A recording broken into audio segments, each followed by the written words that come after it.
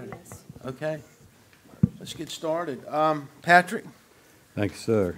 Well, our guest tonight is the Thai Park team, and they're going to be covering the Town Center project.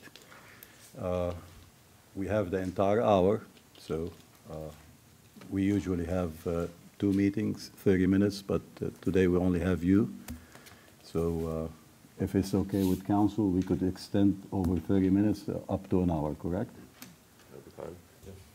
How about it, Mr. Marcos or Mr. Carlton? Sorry about that. Okay, I'll get us started.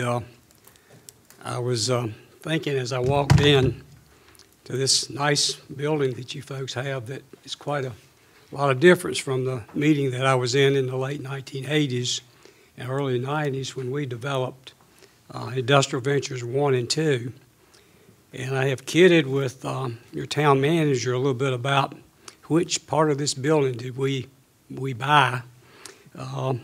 We have created a tax base at Industrial Ventures of $49 million.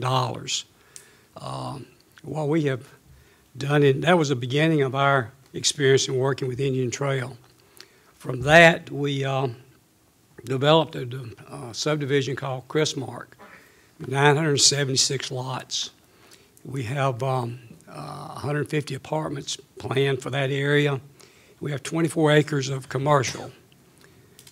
So we then got involved in a project that you're probably familiar with called Copus 1, which is on Monroe Road, and it's 204 apartments.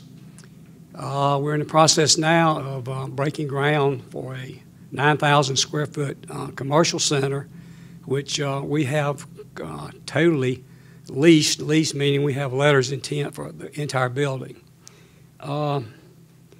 We have had a great relationship with Indian Trail. You folks have some of the best staff that we have worked with in all the other areas that we have been involved with over the years. We are now involved in a project in downtown Indian Trail. It's a project that has been talked about for many years. It's a project that we believe in. We think we see a lot of potential in downtown Indian Trail, and we want to be a part of that. Our vision is to see a blend of residential with a blend of commercial, which is what we have done, as I have just covered. In all of our projects, we have created a blend of commercial, industrial, with residential. So that's what you're going to hear about tonight. And without me taking any more time from the subject, which is the Downtown Indian Trail Project, I'm going to turn it over to Marcus Arroyo, who is president of our company, to go into more details. And again, I want to thank you for your time. I think the meetings that you have with developers is a great idea.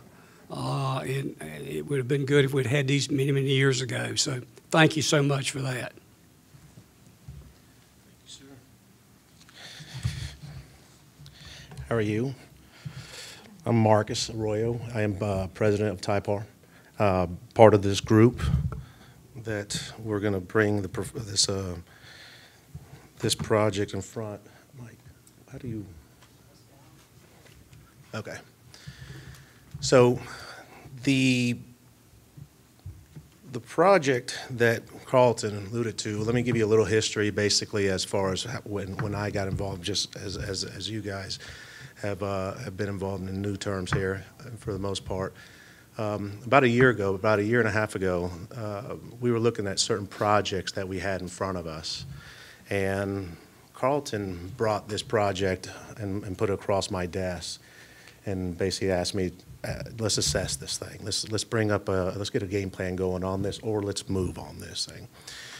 At that point in time, Carlton and I decided let's go have a conversation with Indian Trail. Let's see where the temperature's at there and see what direction the town wants to go in.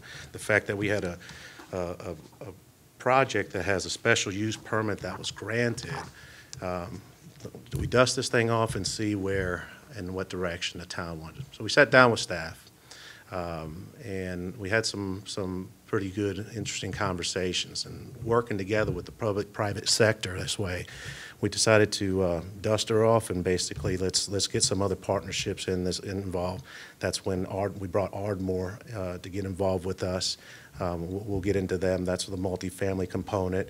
We, as far as the local developers in this area, we want to take on the townhomes, the condos, office, retail. We really see a viable market for that place, especially here in Indian Trail and what's going on with the surrounding corridor, with all the infrastructure that's actually being put in place. We feel as the time is now. It's not, and it's a good time to hit. So rather than just bringing this back up and going, let's do it a little different. Let's work together, and let's get in front of the staff. Let's sit down with the town manager. Patrick has been great to work with, and point us basically in the right direction as far as what the town wants in this area. And so brings us to this point. To have a developers meeting and be able to present something that we're excited about, and we feel as though that this would really benefit the town as a whole, and we'd like to see it, get you guys basically on board to basically amend this current special use permit. So getting into this, several years back, this was actually the town hall. Obviously, the town hall, we're sitting in this, so we had to amend this permit. And the way that we went about it is what we're going to go into and start showing you and kind of go down the path on this. So this will be the going down the legend on what you see. If we start from where you're looking at, from left to right, that'll be from west side to the east side. We get into basically coming right off of Indian Trail Road into commercial. We have some certain components that we want to illustrate here as the bell tower. We can see that being a big monumental signage type stuff, big bell tower type thing that gives kind of a point of reference, a landmark for the town of Indian Trail as you come in to the area. Something along those lines, that gives it that sense of place.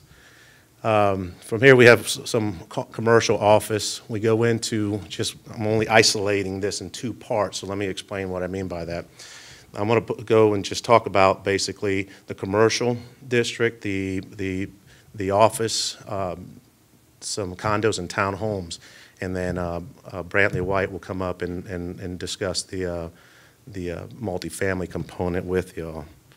So as we move on, this is kind of the vision from the beginning as far as going and getting some of the commercial that we think is ready to start today. So starting basically on the front side there, we're ready to commit to putting some new commercial in the downtown area and bring some new commerce and tax base basically. We also want to add a couple components, and these are little simple components. Where you see the train area, that's more of a buffer, but it's also utilized as what we look at as an incubator center, somewhere where other businesses can actually start.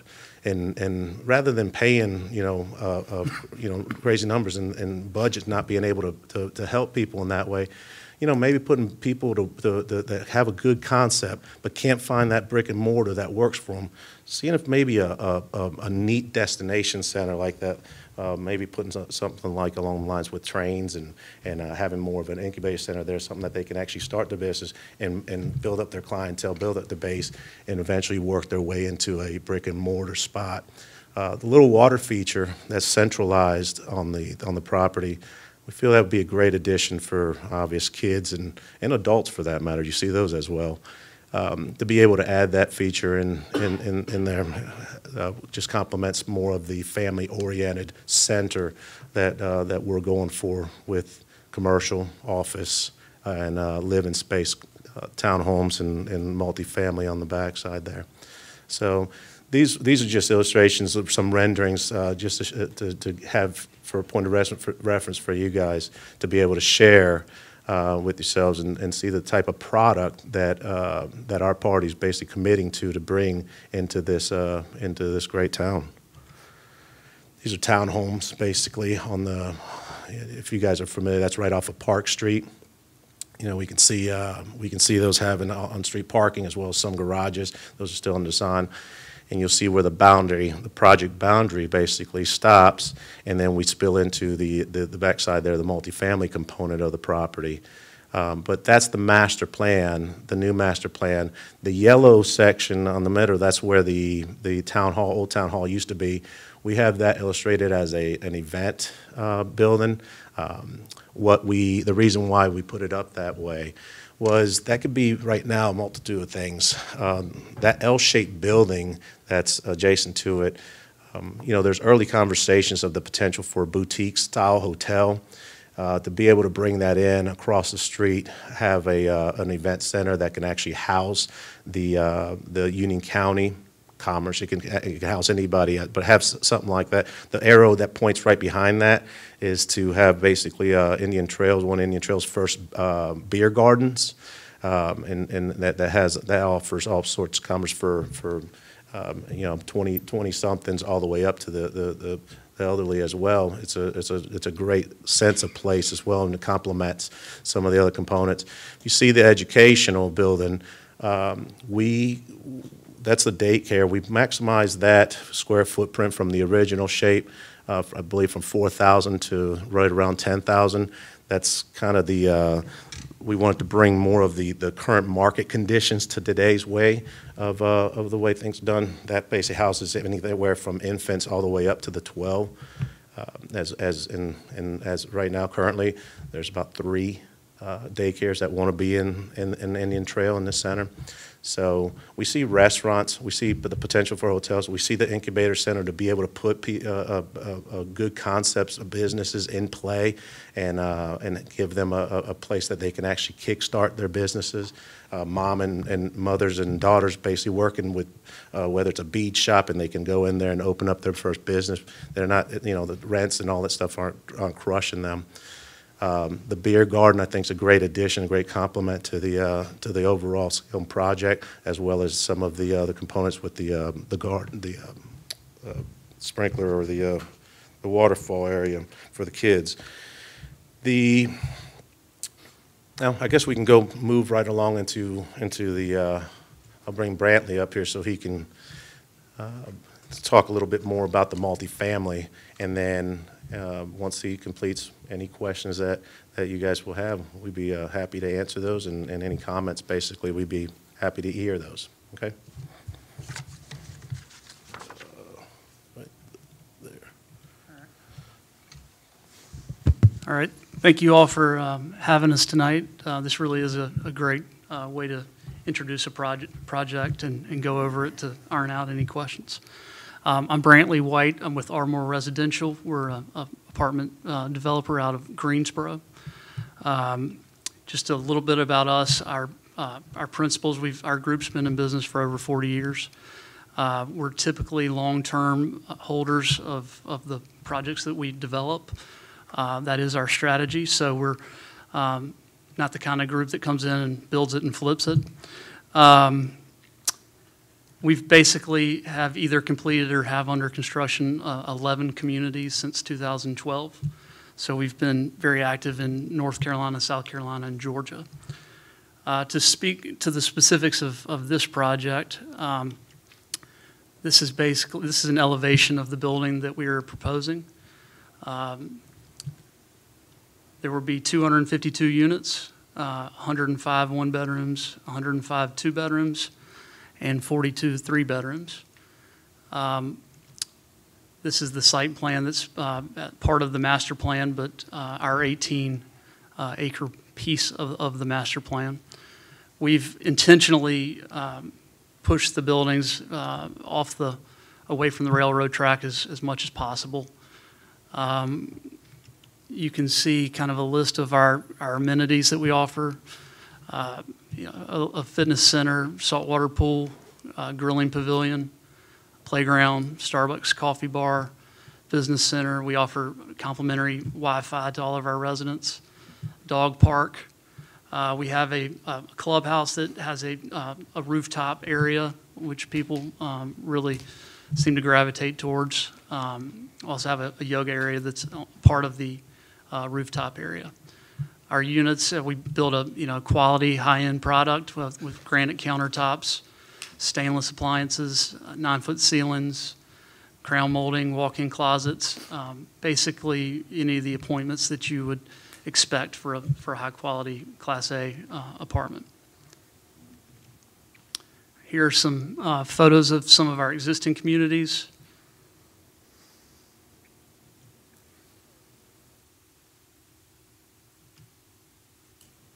So hopefully you can see that we do put a high emphasis on quality.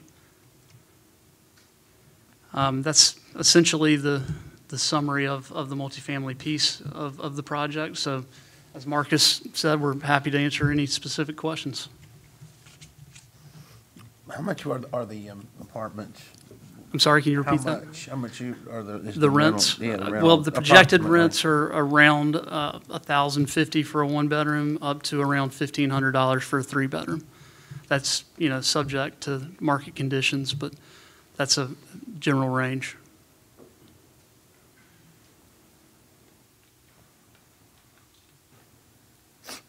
How many townhomes are you guys thinking about putting in there? Is that a, or do you know?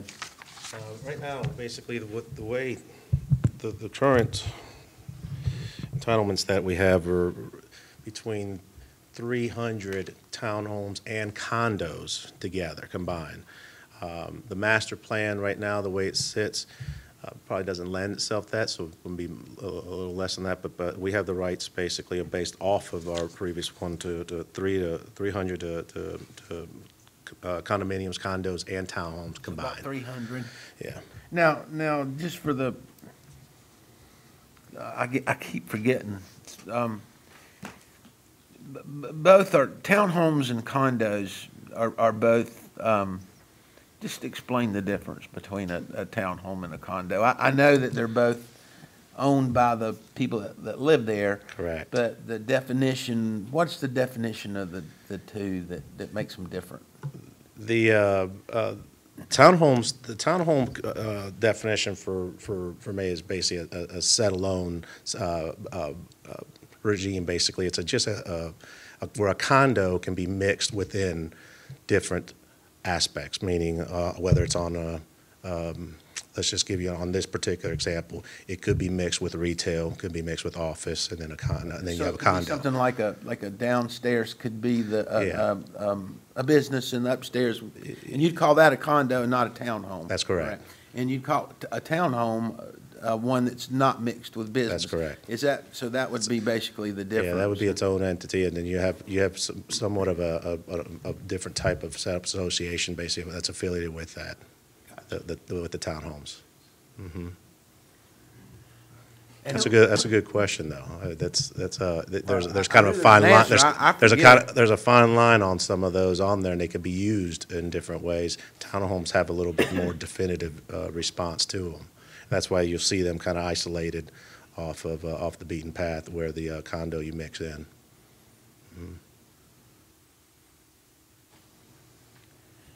The property has changed hands several times, I believe. I'm not sure. I know somebody passed away, Mr. Carroll, I believe that was his name.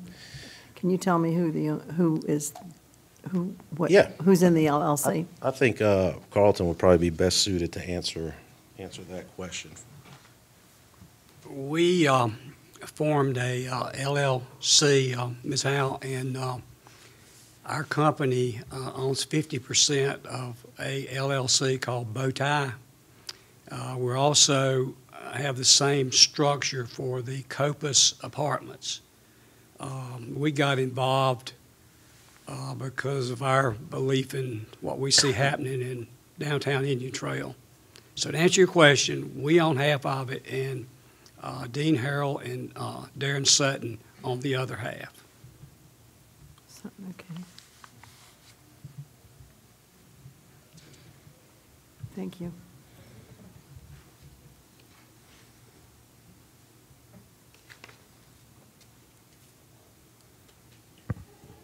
There's a chunk right here that's missing. Is that the cemetery that I'm looking at? Yes, sir. Okay.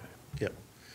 Yeah, it kind of puts you in perspective. And then you have where the legend sits, that would be the Methodist Church on the front side.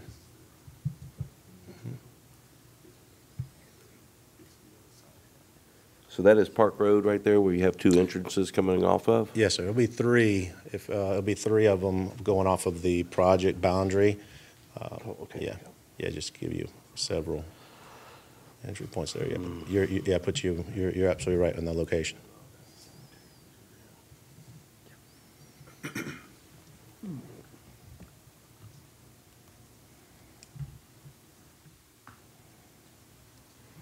What's your plans on phasing this in? Yeah. This project here, we could see basically about 3 to 4 phase aspect of it. Gives about 3 to 5 years worth of phasing. What we like to commit to on this is the multifamily, and then phase that, complement that with some entry buildings on the commercial side coming off of Indian Trail, as well as maybe focus on a couple of townhome buildings as well. So I could see about a phasing of about 3 to 4 phases throughout this.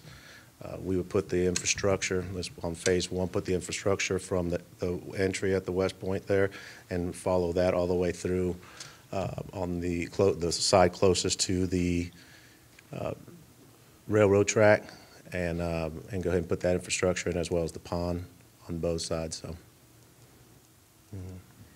On the building that you were talking about, and Mr. Tyson, I'm trying to think what you called it. Where I think I was thought of a wedding type building where you have Event. wedding. What'd you call it? We illustrate it as an event building. Event building. Yeah. Yeah. Okay. Yeah. And I was just curious on the event building. Would that could it also be more or less a Union County convention Absolutely. Building, and not just or is that your plan for it? A convention and a wedding facility and that type thing. Would it be that way, or would it be more of just a wedding facility? No, the conversations and the needs basically for the area as a whole would lend itself basically to an event center that would be able to house both options. But it would be a great addition to have a centralized location like Indian Trail, especially with the infrastructure that's being placed in the surrounding roads from 74, the Parkway, as well as Old Monroe Road here within the next several years, to be a centralized location for maybe a place of Union County to be able to house their events there as well.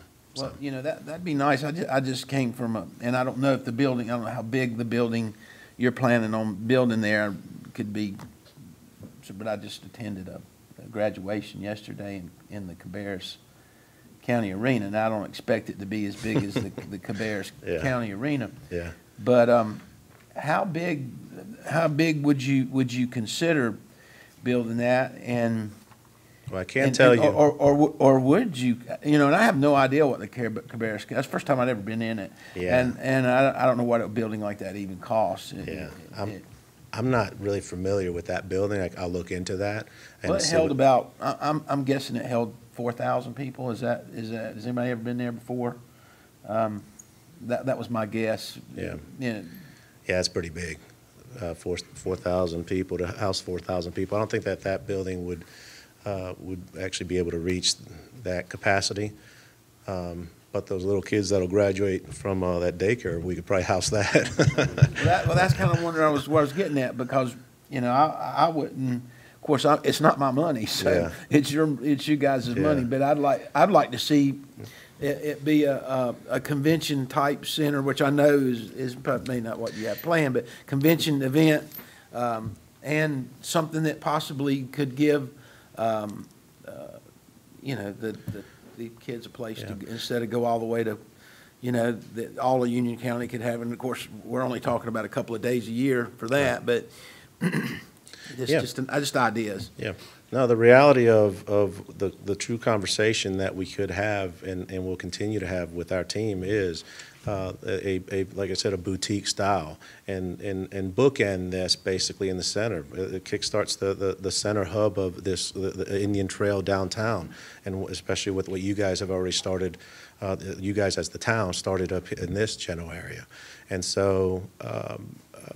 To have the potential for a boutique style hotel and an event center to be able to house some sort of functions that way, that's basically what we're looking to do. Right, and I was looking at a brochure too yesterday when I was in the building, or maybe I looked on my phone to find my way there. And I noticed that even in a smaller facility, you could do it, but I saw like a high school wrestling state championship tournament there, those type things. You know, all those things, if you have a hotel there, I just try to think big, and that's what I would like to see come to Indian Trail. I like to see, young people coming and a wrestling tournament, whether I don't know that it would be be big enough for a basketball, but type things, those type things that I think could be used more than just a wedding facility, but maybe a facility that you do have. I'd go to convention. I'm in the food business, do food shows, and you could do food shows. You could do, lots of different things there, and kind of make Indian Trail the hub of Union County to bring that in, but. Right. I said enough, so. No, you can keep talking. I like your ideas a lot. Yeah. Let me add to that. It's interesting. Last night I was reading this magazine, and the title of it is Retail Follows Rooftops. So with this apartment developer who we picked is one of the best. We didn't want our name on it unless we had the best. That's going to jumpstart this whole area. So we kind of got to play it a little bit by ear to see what happens, get our restaurants in, and then all these pieces will start coming together. I see the same thing you do. I'd love to see all that activity, people walking, not driving. So that's our vision. And this fellow right here is going to see we get it started. So, pardon me, Marcus it is? Yes. You have a really good name, so that. I was gonna compliment you too. When I heard that, I felt, okay, this is a good guy right here. Having said that, two questions. Yep. First one is, if this is approved, are you gonna be doing it in phases? That's question one. Mm-hmm. And the second question is, should it be approved, what do you think the construction or the completion time would be? That's a key question. Mm-hmm. So I asked the phasing in the event that if you're going to phase in, then it probably would alter your timeline, but if you can. Yeah, and we have our engineers basically here so I'll start that conversation. We can go into a little bit deeper on that. So we do see this being phased. It has that magnitude to be able to be phased on that. In the first phase, we see the multifamily component as well as certain buildings on the front side, some infrastructure being placed in there. As far as basically if we were to start this year, and this project that's shovel ready, basically, we want everyone on board, but we're ready to start this year. Financing's in place, and we're ready to kick this thing off. And so seeing if we were to break ground on this year, third or fourth quarter, let's just say, of this year, we're looking at, is that fair to say, about 24 months before, about 18 to 24 months before products online. So that puts us basically 2 years with our first phase. Meanwhile, going ahead and starting basically second phase sometime in that timeline, third and fourth phase, if there is a fourth phase, looking at 4 to 5 years basically before completion. Marcus, does that answer basically? Yeah, it does. Do you guys want to add anything to that? I think that's a very fair response. Yep. Design permit. Yep. What's the plan for the construction traffic? Yeah, well, that one, I think I would want John to take that one on for me since he's so familiar with that, so. Construction traffic. Construction traffic would enter through what is the main entry point right there. I think we would try to divert all construction traffic off of Park Road and keep it right now where there is an at-grade access point. If you leave here, cross the tracks and look on your left, you'll see there is an at-grade. I think the town actually has used it for parking in the past. But that would be where our construction entrance would be. How do you think that's going to impact the daily traffic out there as it is? There will be an impact on the traffic, yes. Positive or negative? It will increase the amount of traffic on a daily basis. Back to Have Mr. any- McIntyre's, I'm sorry. Do you have any suggestions how to mitigate that? The good things that are currently happening are roadway improvements that are currently under construction. The improvement, the completion of Independence, the completion of the bypass will help the current traffic condition in downtown Indian Trail. The planned Chestnut Connector, I know there's time involved with that. The planned improvements to Old Charlotte Highway, all of these under construction, projects that are active projects by DOT will serve to help the traffic condition that we currently all deal with in downtown Indian Trail. Got a couple more questions I thought of. One of the questions is this is going to be a really vibrant, new area, very new area. And you're going to drop it into an area that's got some older buildings around it and that type thing. Have you guys ever approached or talked with the owners of the land that may, that own any of the land that may be the older, smaller buildings, maybe the buildings that even sit on the road out there, that almost sit on the road? Have you ever had any kind of talks with them whatsoever about acquiring that or doing any sort? Does that make any sense to you? And I'm thinking on your terms too, or what you're thinking of is, if I'm building a brand new beautiful area, I kind of I want the surrounding areas to be alike in a lot of ways. Our approach is, and that's a fair question on that. Our approach is our focus is on this property as we've acquired that, and we want to do something fantastic on it. Things like this, basically, what we would consider is to work with the adjacent property owners, whether it's to sell, whether it's to work together, to have a full vision, which the town has already provided and is in front of us.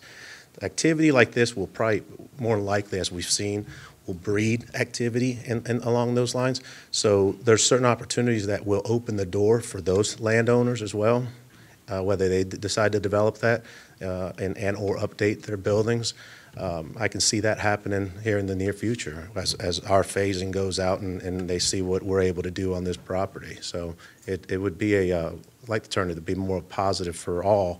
But yeah, we would be willing to have conversations with them and or work with them. And the last question, I think maybe the $1 million question here, is, I think this property was approved many years ago. Am I not correct? Long before I became on the council. Yeah. And so this may be a question for our planning department too, Rox. I see you trying to not look. But what are we, and this may be a question, an internal question too. What do we do or have the power, or obviously they have permission to build on the property, correct? Am I correct to say that? What I think would be correct to say is where you kind of kicked off is that, this project, I think, originated back in around 2004. So you've got roughly, depending on when you want to measure the date, you've got around a 14-year-old project plus or minus. Some activity has occurred on the site. We all know the site's been cleared. There's some temporary erosion control that's been done. Some resources invested in early design plans and even refreshed a little bit as you've seen on the screen here. There is sort of, and I'll ask Karen just to jump in if I get off track, but I think there's an open question in terms of when you have a 14-year-old project, you know, what is the developability of whatever that previous permit entitled? And that's a question that we are still managing internally. Let me fix that real quick. It's 2007. So 11-year-old, right? The number says, yeah, I don't know if there's a difference on 14. I don't want to cross that threshold where we miss the opportunity. No, we feel as though we have vested rights on this, that as what we've done, the amount of money basically that's been spent on there. So rather than, that is a conversation that we've had internally as well, and I think it should be one that's should be had as well by the town. But where we're at today is we're ready to invest a significant amount of money and kick this thing off. And basically and spark up basically the economy down here. That's, I don't want to say it's much needed, but some commerce, like Carlton alluded to. We just broke ground on a 9,000 square foot building, and we're basically, we have LOIs on that's spoken for on 100% of it. People are looking to want to do business here in Indian Trail, and there's not that many options for them. And down here in this area, we can kickstart that. So, Marcus, sorry to interrupt, but quick question. Based on what you just said, would you consider, in terms of the phasing, putting the commercial first? Because I think you mentioned the residential would be sort of the phase one. But based on Combined. that demand? Yeah, Marcus, combined. But let me be clear. We would commit, we're prepared to commit with the multifamily, because we need that component in order to basically not lure, but be able to bring commerce in for the commercial simultaneously. So as that's being phased in on phase one, we would also commit to building individual buildings on the front side there, and then start phasing them out. So we would commit to commercial on phase one. With all the, with a lot of the infrastructure in there on phase one. All right. Yeah. Is this the only, as it stands right now, what you're showing me, there's one way in and one way out? There's, in the building, there's four, in the property is 4 ways in and out. So you have the one on Indian Trail Road, and then you have 3 off of Park. Is that going to interfere with the homes that are back there?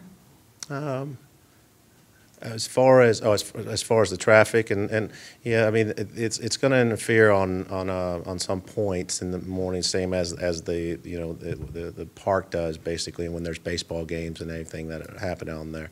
Certain traffic patterns are going to be geared towards that. That's one of the great things about a property like this and the components that you're able to put together is you're really hoping that somebody can live, recreate, and work on the property itself. The other question I had was stormwater. I was around in 2005, and I understand they were the staff was trying to get the owners to have underground storage and let it run off slowly so it wouldn't flood the areas in town here. Have you looked into that or heard about that? I think we did, and John would probably be the best person to answer that question. Yeah. I was also here in 2006. So our preliminary design is based on a 100-year storm event, which was the requirement at that point in time. So what has changed since then, though, is water quality standards have changed. So we will actually have a more intense, a greater detainment and water quality feature than would have been required in 2006. To permit the drawings, obviously, and move forward, we'll have to meet current stormwater design standards. So that guarantees no flooding down further in Indian Trail then? What that says is we will reduce the amount of water, the quality, or we'll increase the quality and reduce the quantity of water that leaves, the peak water that leaves the site right now during the storm events, 2, 10, 25, 50, 100-year storm events. Yes. Okay. Thank you, John. Okay. What kind of building materials are you going to be using for the exterior on the multifamily? There'll be brick and fiber cement siding. Stone. There might be some stone that's interspersed with it, if I can. Did I go the wrong way? No.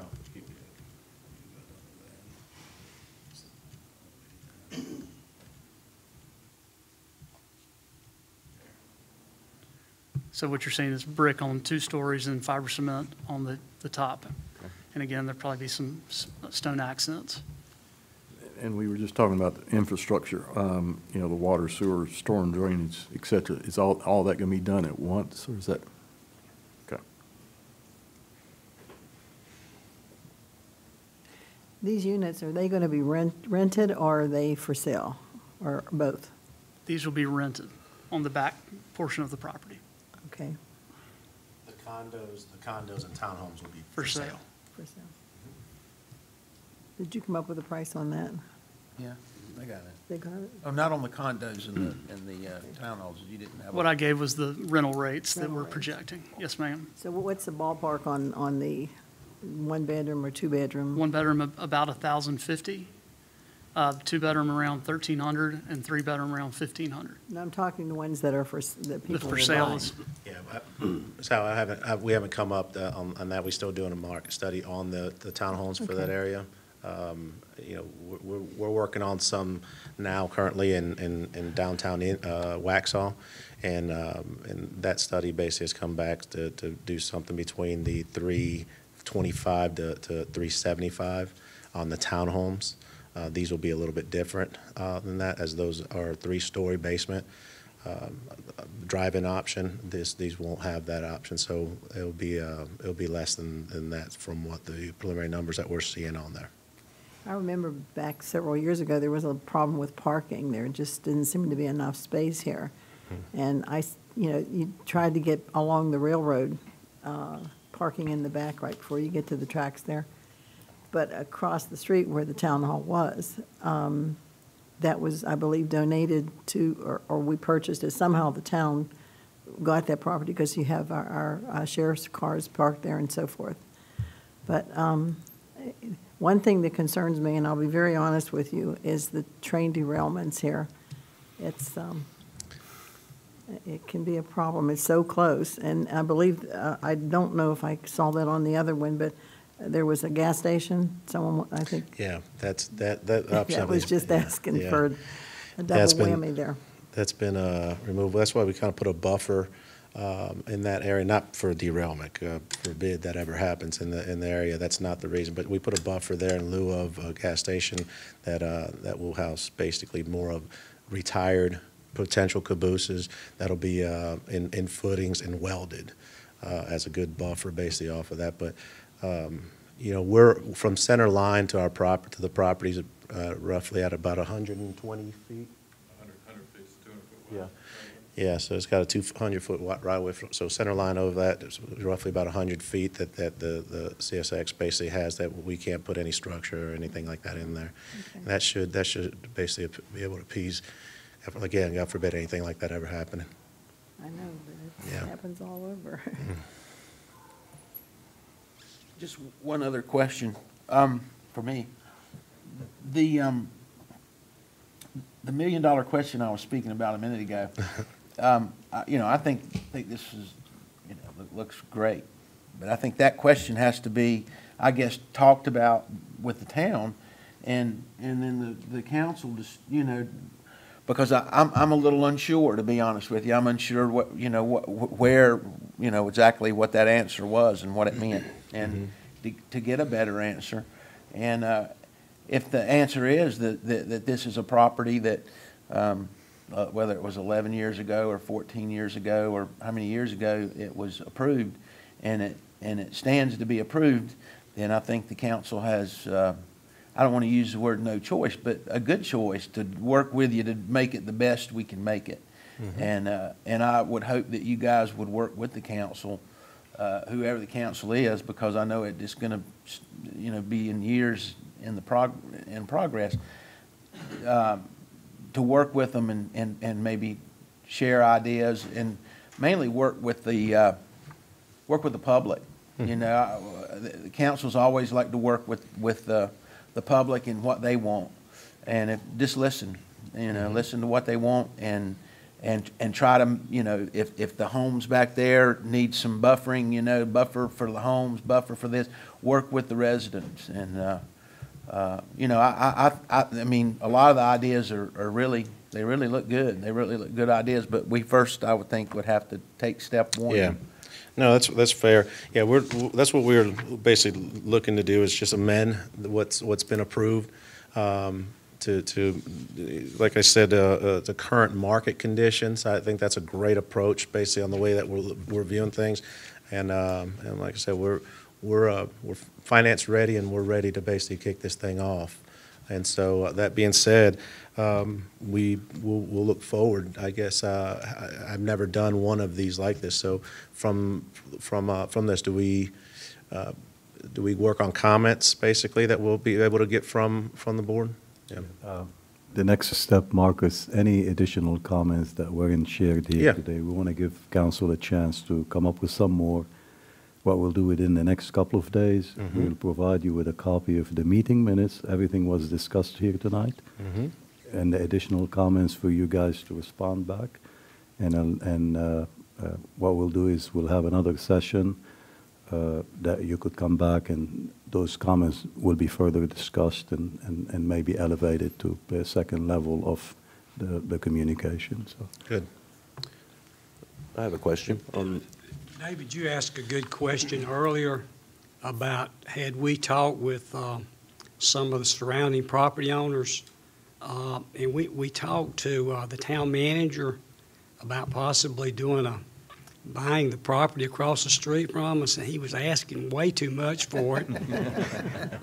Maybe you could work with him a little bit and get him more reasonable, because we do have an interest in it. If not buying it, doing a public-private partnership. Could I get a clarification on that special use permit and what the amendment is to it? On my justification on it, as far as that's concerned? Considering basically on the master plan, some of the changes that were basically illustrated on there, moving the multifamily components further away from the rail, so it changed that from the original site plan, removing the town hall off there and adding more of a event center.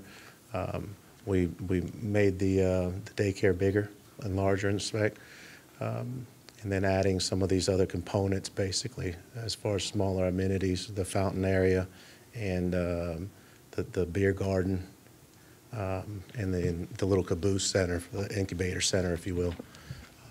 You know, just the fact that we're amending that. If you compare the original to the one that we present here today, those would be the components that would have shifted that. How much green space is this property? And is it a 49-acre parcel? It's 47. Ish, It's under okay. 47, yeah. And the green space percentage? I want to say it's about 20. What's it about 20? Yeah. Well, I can get that information to you. Okay. The multifamily piece, we have roughly 6 acres of green space, Okay. 6 acres. just on the back. That's a third. That's about 30. That's 6.3 about 30 acres. on the backside there. About 30-some%. And that one retention pond you feel that'll suffice Well, for? for the multifamily, we have our own pond in the back Yeah. corner. You see And that then the commercial will be serviced by the one in the middle. the property project boundary there, that'll house basically that multifamily component will house that pond, all the water from there, and then the front side will be able to house on that centerpiece. I like the project, but the problem that I have with it is the traffic concerns. Like whenever you go to Indian Trail Pharmacy or any of those shops there on the boulevard, it's almost impossible to make a left turn or depend, to cross the traffic. And I see during that construction phase, you already have the one light, then you've got a train consideration. That road, generally speaking, is backed up from Independence all the way past Gribble, going towards the school, where South Fork ties in. Have you thought about possibly trying to tie into South Fork? No, but that would be that'd be a conversation that we would be definitely willing to have with the town as far as to alleviate any pressure that way. Absolutely. And has a TIA been conducted? The TIA was conducted in 2008, all the way to the 9, so it hasn't been updated as of today, but a TIA was provided on in 2008. Okay, well, I would think that the traffic has changed dramatically Yeah. since we've had some success in getting some road improvements, Right. made around here, and that just changed in a matter of 2 or 3 years. Yeah, and it's gonna change significantly here within the, yeah, you're right, with the changes that we're seeing with our very own eyes, correct? Do you have a potential list of clients that would be interested in coming here? We do have some individuals that we are talking with, early stages of conversations that would like to put themselves here. Just to give you a kind of a brush, as far as not making that public right now. But there's an attorney group that wants to basically put one of their headquarters, or a headquarters, basically just a central office in the area. There's good name restaurants that want to go ahead and put, I think their second or third location, and make this, identify this as their location.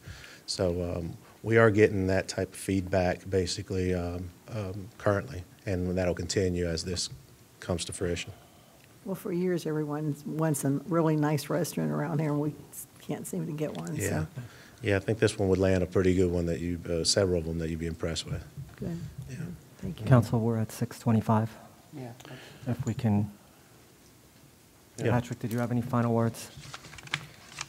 I'd just like to say thank you for sharing the plan with us and the changes. And like I said, Marcus Carlton and everybody, I'll go ahead and send you something within the next couple of days. Yeah. Any questions, please, we're available. And then what we'll do is we'll reserve for another session so we could go ahead and kind of elevate the conversation and allow council to, if they have any more comments. So I think Sounds good. I want to thank every one of you guys for allowing us the time, especially an hour here to spend with you guys. Thank you very much. Thank you. Thank Do you. you have a booklet or something that you are giving out to show what you have going on there? I didn't bring one with me, but I will definitely drop one off by tomorrow. All right, to thank you. Yeah.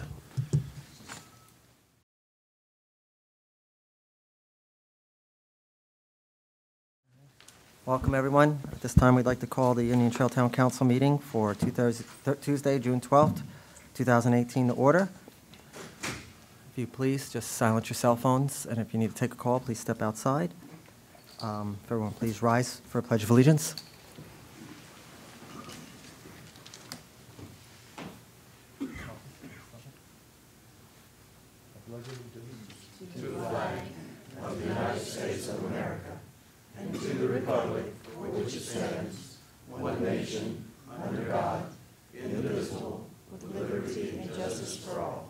If you would please remain standing for our moment of silence.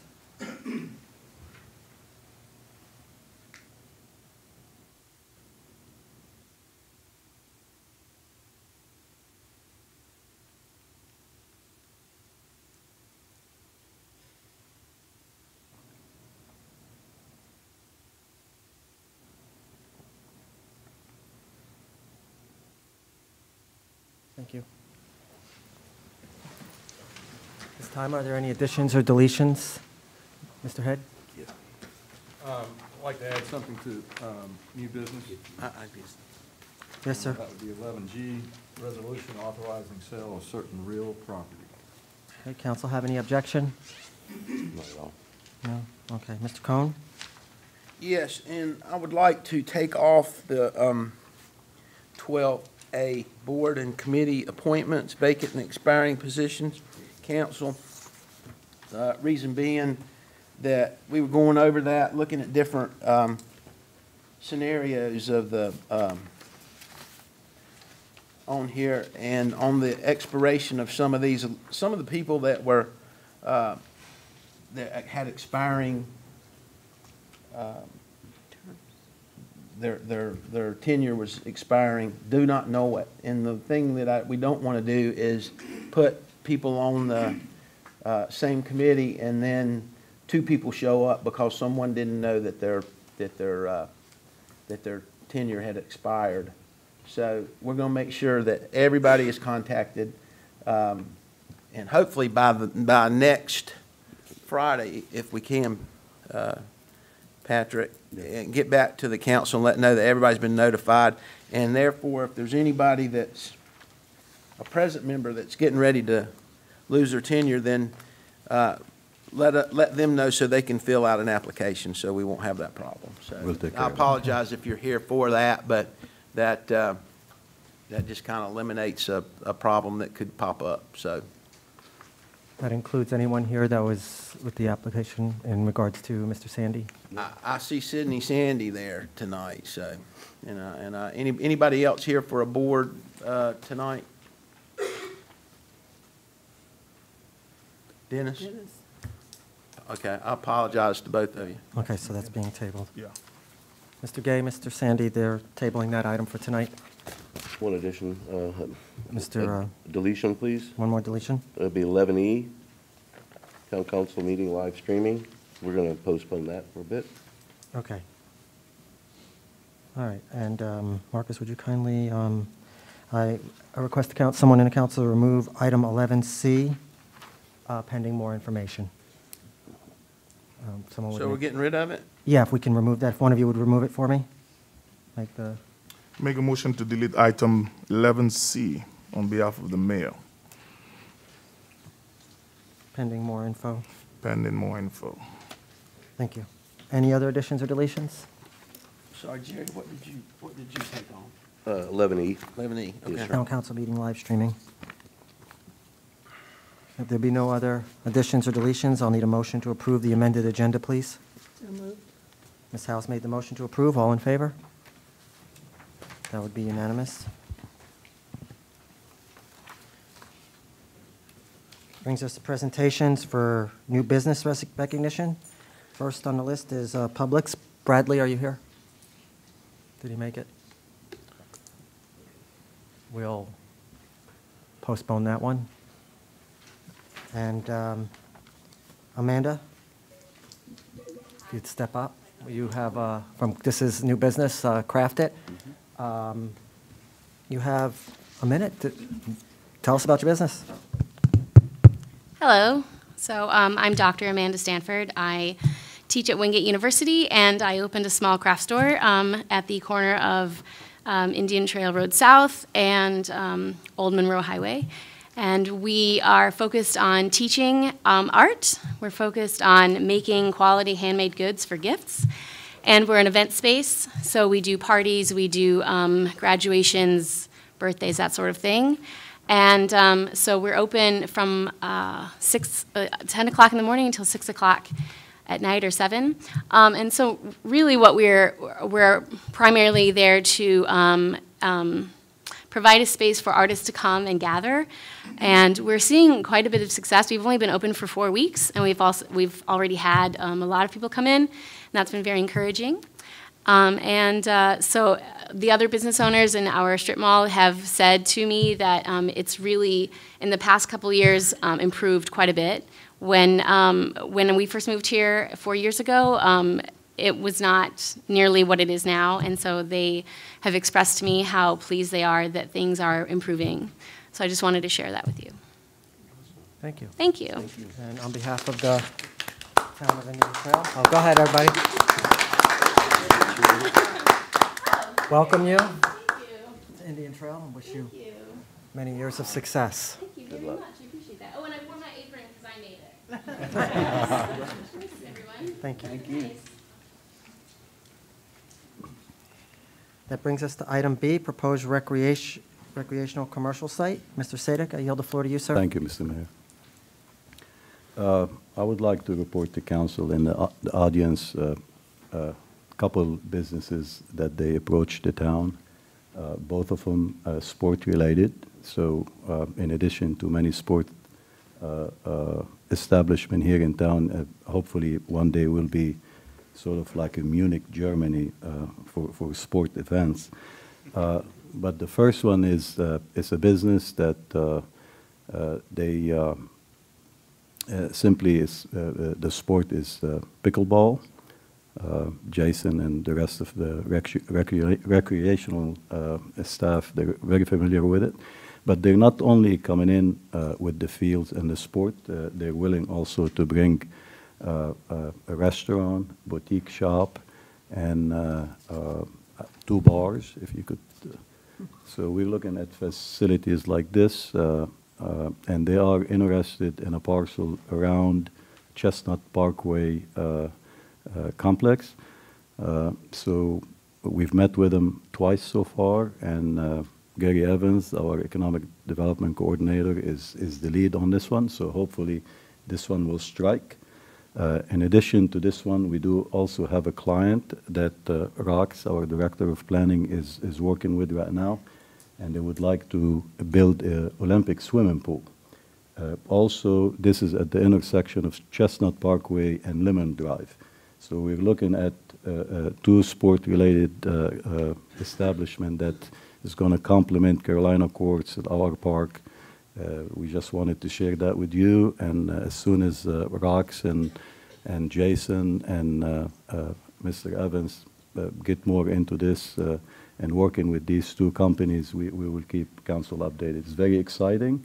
We're looking forward to it, so we just wanted to share the news with you. Thank you. Thank you, Pat. Very Any good. council comments on? Private business, eh? Sorry? Private business. Private business, that's right. Okay. That brings us to public comments.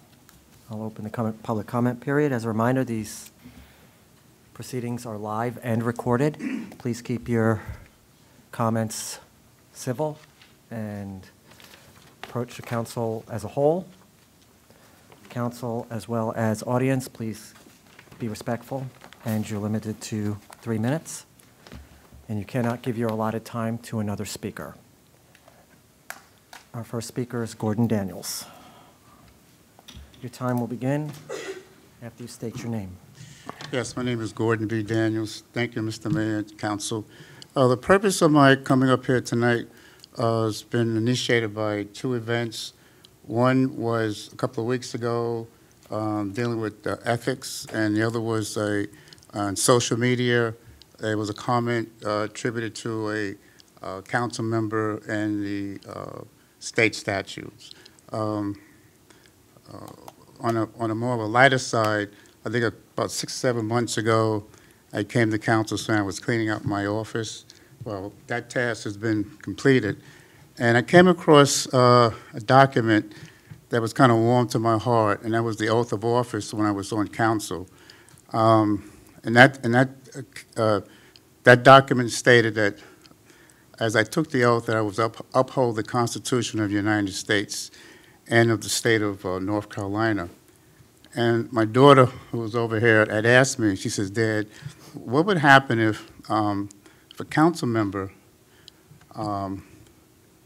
didn't read the Constitution of North Carolina and of the United States? And I said, well, they couldn't uphold their office. They couldn't do their duty. And they would fulfill the office by gut. And I said, you know, the laws of this country and this state is not made that way, because then we will be going from meeting to meeting just trying to do the right thing by gut. And I said, it wasn't made that way, because we would be following the strongest person at that meeting. We're supposed to be following the law. And I said, the law doesn't have any friends. That's why Lady Justice has a blindfold.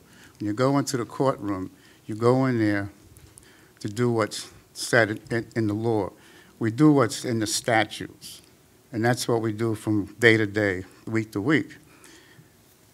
And what caught my attention was there was a thing about reclusing. One council member was supposed to recluse themselves.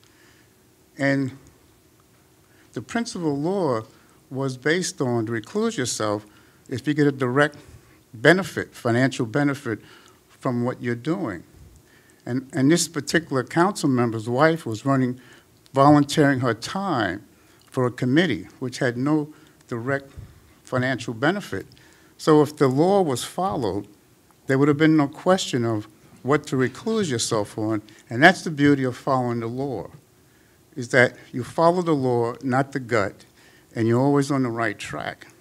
So if you're volunteering your time, there's never a problem. And to the other part, where the 10 seconds, sir.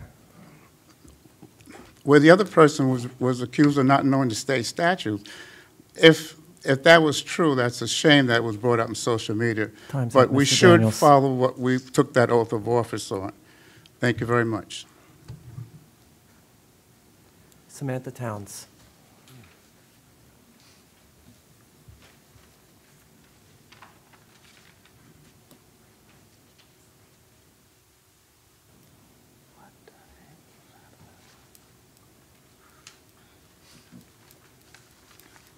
Evening, Ms. Towns. Yes. Good evening, council. My name is Samantha Towns, 104 Pine Lake. I just wanted to give the staff and Jason kudos on the Family Fun Day. It was so nice to see all of the residents and children out enjoying themselves. And I think it was a very, very nice event. Also, I think there's been enough division in this country, and I am happy to see, for all of the years that I've attended town council meeting, to see a council that's working together for the benefit of the town, and a town manager who supports our town 100%, and the council supports him, and as a citizen, you guys are great. I hope that things will remain the same. The presentation, regarding the downtown area is very similar to the areas that are spreading out throughout the country. Even New York sort of has that similar plan.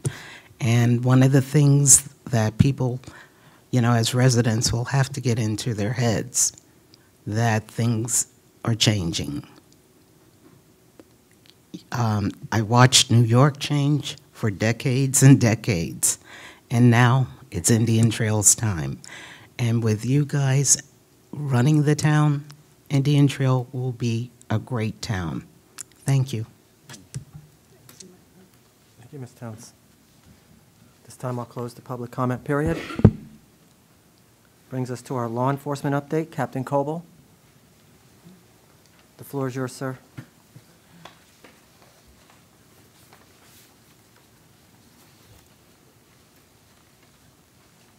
I'm going to adhere to the 3-minute rule as well tonight. Patrick told me he was keeping us all here till about midnight, so I'm not going to be blamed for that. So I passed along in front of you a couple of things. These are just screenshots of recent postings that we've had, things going on here in town. We've been pretty busy here lately. On the back page, I've got January through April put out in a call for service by self-initiated activity, by average response time and average on-scene time for the north and south sides of town. A little chart there. Probably the biggest thing last week, on Tuesday, we had some motor vehicle break-ins that some guys got arrested. We had 3 guys out of Charlotte that got stopped. They were breaking into cars in Ashland subdivision and over in Stallings. And a Stallings officer got them on a traffic stop and was able to recover some property about 4 o'clock in the morning that we went around and started going and knocking on doors and waking people up. So that turned out to be a good cooperative effort between our guys and them that night to get those folks picked up. We've had a armed robbery recently at the food line on 74 out there at Faith Church Road. Got some good pictures pushed out on that on social media, getting some information back on. So hopefully Facebook will catch up with them here before long, and we can get some tips on that. And then I've got a screenshot. Kevin Susevich Sr. retired from us this I guess on the 31st of May was his last working day. So Kevin's going to be an asset missed up here, but we've just been busy over there in the building working, busy lining up contractors and subcontractors and hoping to get floor covering put down pretty soon. We're going to refloor that whole entire building with new carpet and new wood flooring in the lobby, or the wood laminate looking flooring, commercial grade, and doing the LED ceiling lights and all. So we get that thing wrapped up here in the next few weeks, and the internet fiber line it's been pulled into the building. they brought it to the building for us. I crawled up and pulled it through late Friday evening and got it into the server room for our IT folks. So hopefully that network grid's going to be finished up being built by the end of this month. That is a pretty complex issue from what I understand, not being a computer mechanic myself.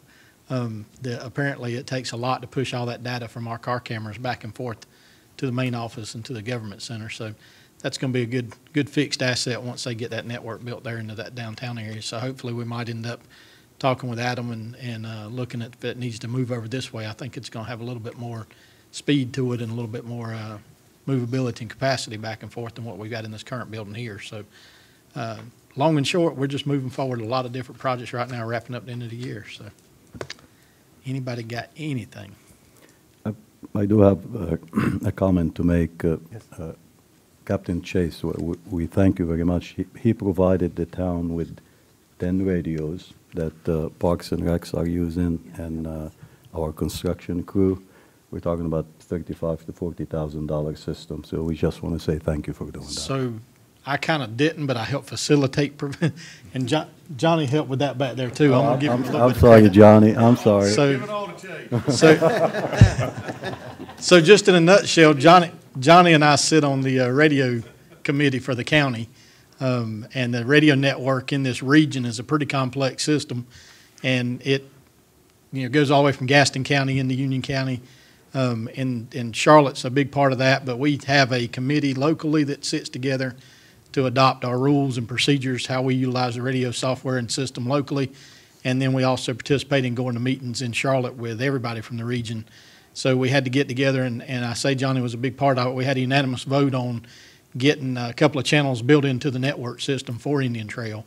So that was the first thing. This has been about a 4-month, I guess, project that we've been working on. So we got that unanimously done locally.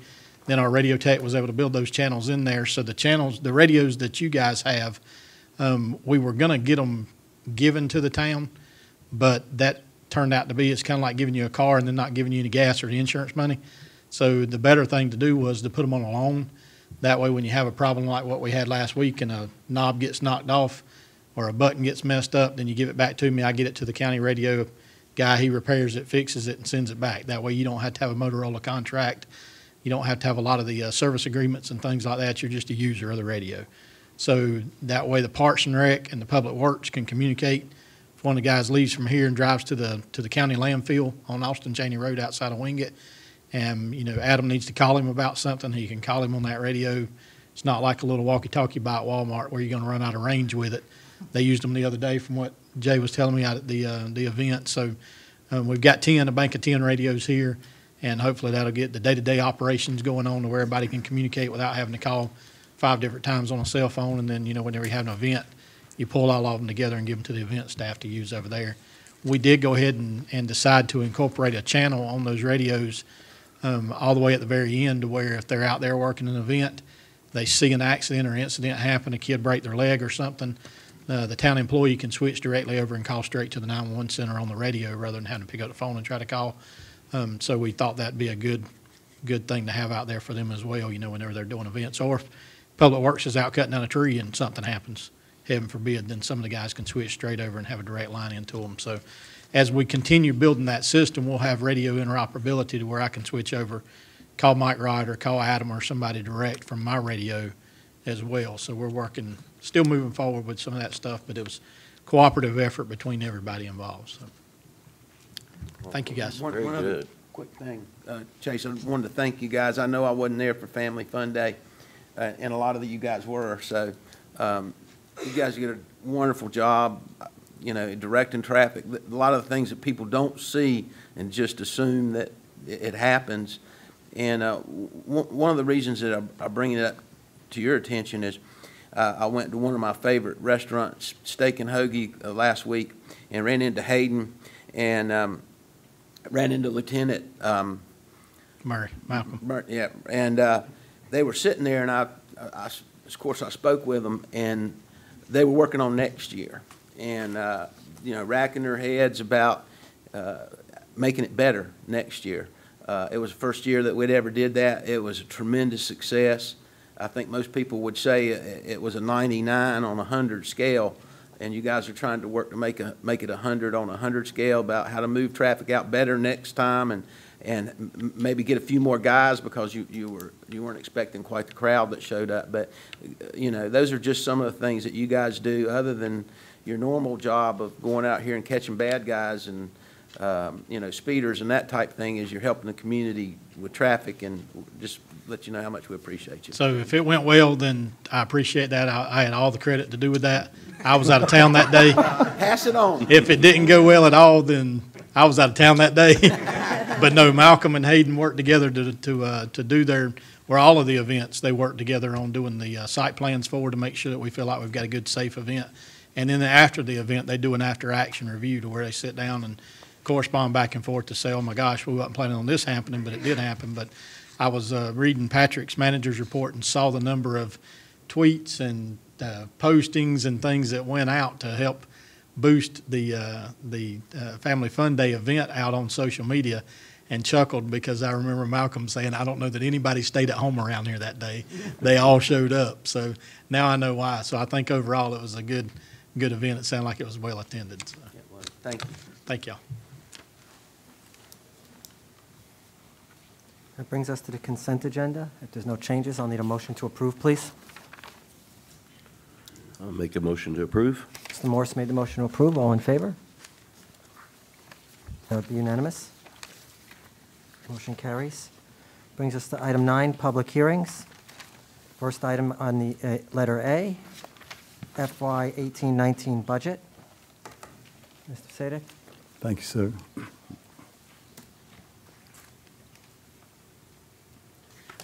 Mr. Mayor and Council, we always talk about the budget. You always mention Patrick, and you always mention our finance director. But just for a few seconds, I would like our staff to stand up and show you all the folks that got involved in putting the budget together. Can you please stand? They're all here today. I just want to say thanks to all of you, but they all got involved.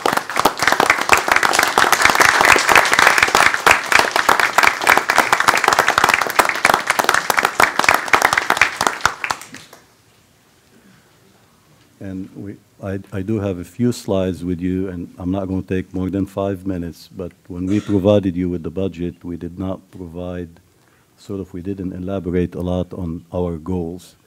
But Jim and I and staff, we kind of put this together. What we're looking for a balanced proposed budget with the right priorities that does not increase taxes. And we're looking into improving our roadways to help getting better jobs and healthier lives. Responsible and sustainable budget. Funding key priorities, not any projects. And we're also looking into incentive designed to recruit major new businesses, because our economic director, economic coordinator and staff doing an excellent job trying to promote businesses in town. And also record rainy day funding to prepare for future natural disaster. We'll work closely with Johnny and Chase for any tropical storm, any flooding. So we want to make sure that we have some funds out there for that. Annual operating costs is slightly increased to offset cost of living only. A portion of tax revenue collected will be earmarked to cover any existing or new debt issuance. This is mainly for our loans and bonds. No revenue neutral tax shift is incorporated, fairness to commercial and residential and industrial, and target business climate favorable to job creation. Last time we were asked by council, if I remember it was Mr. Morse, that what will happen, with our new budget.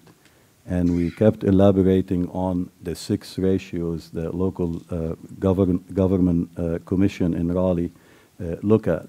So Jim contacted a professor in Raleigh and worked very closely with him. And you could look at all 6 ratios. We do have positive on the sides. We are doing good. And what that does, now this is for FY 17 and 18 model. So we're looking to make sure that FY 18 and 19 is the same. So if you look at all these six ratios, they're all positive, and you don't see a lot of that within our region. And we were going to try to continue that, so when we get to the end of FY 18-19, we keep all these positive. And what that does, also a question in the past was asked that what would happen to our rating. From what we're planning on doing and the budget that we propose for you guys, that rating will remain the same. And if we get more commercial, residential, and businesses in town, that's going to raise our tax base. And as we're paying our debts on our bonds, what that does, it might take us probably one step higher in the Moody rating. The first thing we'd like to see, we would like to say is thank you to council. Never revisit their instance. All of you guys, you don't take too much time. You turn around and give us the right response and the right support, bipartisan backing, voting overwhelmingly without stiff opposition. We thank you for doing that, and thank you for the support. Our investment last year on the money that we have, which is sometimes we talk about fund balance, you hear about fund balance. Jim does an excellent job taking that money and move it around. He tries to get some higher interest rate. So we are about $250,000. This is the amount of money we made last year. So that money could be used for projects, paying debts, you name it. So we will come back before council and let you know where we're going to spend that money and get your approval. On projects, the voters approved finance bonding, mainly traditional infrastructure. I shared with you guys one time a chart that shows parks and it shows transportation and other items, but if you remember, the highest bar was transportation. And that's what we talk about all the time, transportation, traffic congestions, because that's very related to every development that we get in town. And no ambitious, no price hike, and fresh cost. That means that's the latest cost we will have for any of these projects. So we continue sharing these items with you guys. None are destined to failure, and no sane approach. We're going to take very conservative approach for every one of these projects. And the overruns on them are measurable and miniature. Economic development, we're looking into increasing commercial to keep pace with the residential, and we've heard that from many developers, and more smart controlled growth.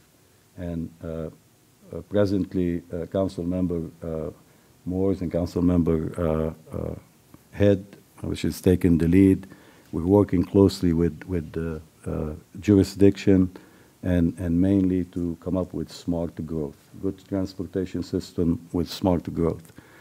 A modern Southern style identity that is cemented to the area. Yeah, modern stuff is okay, but we would like to kind of keep the brick colonial type, the stuff that matches current development that we have right now. You know, not too much a change between one and another. The environment, we're looking at a cleaner and more efficient transportation approach, least or no impact to our ecological sensitive culture, natural resources. We are responsible for the floodplains. You heard the developers today talking about water quality. We will not approve, I know Todd is here today, we don't approve any project right now without water quality. So he's our policeman when it comes to water quality. Finance, authorization are subject to annual authorization, and what we mean by that is if you give us approval on a project that spans multi-years, we still come to you every year to make sure we get your approval and keep you up to date about the project and its fundings. Always on cold stands. And what we mean, cold standby. And what we mean by that is we do have contingencies. That's why we have our fund balance, and that's why we have contingencies in every project. And no funding gaps, no ways to raise more revenue, and make tough choices to cut spending. And we do have a slide at the end that will show you what we're trying to do.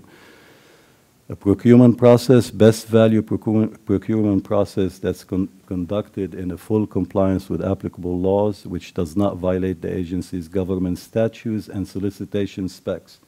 Ms. Karen right here keep us in track, and also Miranda back there, she stays on top of us to make sure all the contracts are in compliance. A&E, architectural and engineering, and the M&A, mainly big companies that they have mergers and acquisition. They're the best in the country these days. Those big engineering firms that they merge together, what they're trying to do, they're trying to look for geographical area where they could expand their services and then their expertise. Our approach is the most ideal solution. With sustainability, anytime we hear that word sustainability, meaning we're looking at the environment, we're looking at energy. If Piedmont Natural Gas could provide a line in uptown Charlotte that could provide this big development that you heard about today, that would be a good one. And then economic is another sustainable factor. Human resources, I tell you, I've been in this business for 41 years. The staff that you see right here, they're the most professional. I enjoy working with. They do contribute a lot, and I'm very proud of staff. It's not only Patrick. You always hear the town manager, or Jim, but here they are. They get all the credit, and I just wanted to share that with council. Maintenance and repair, Adam and I and the rest of the team, we're going to be working on quality maintenance for our facilities with low cost. And just to give you a prime example, if you look in the back parking lot back there, they put 20 parking spaces, concrete, in 7 days.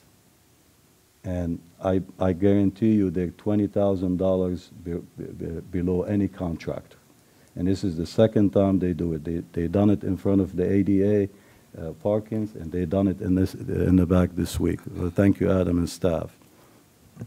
Development plan and review, Rox is working very heavily. He does have a good system right now that provide instant access to public data online, leverage integrated platform system to seamlessly share data, eliminate bottlenecks with electronic document review, and automated notification and status updates. I hope I wasn't wrong on that one.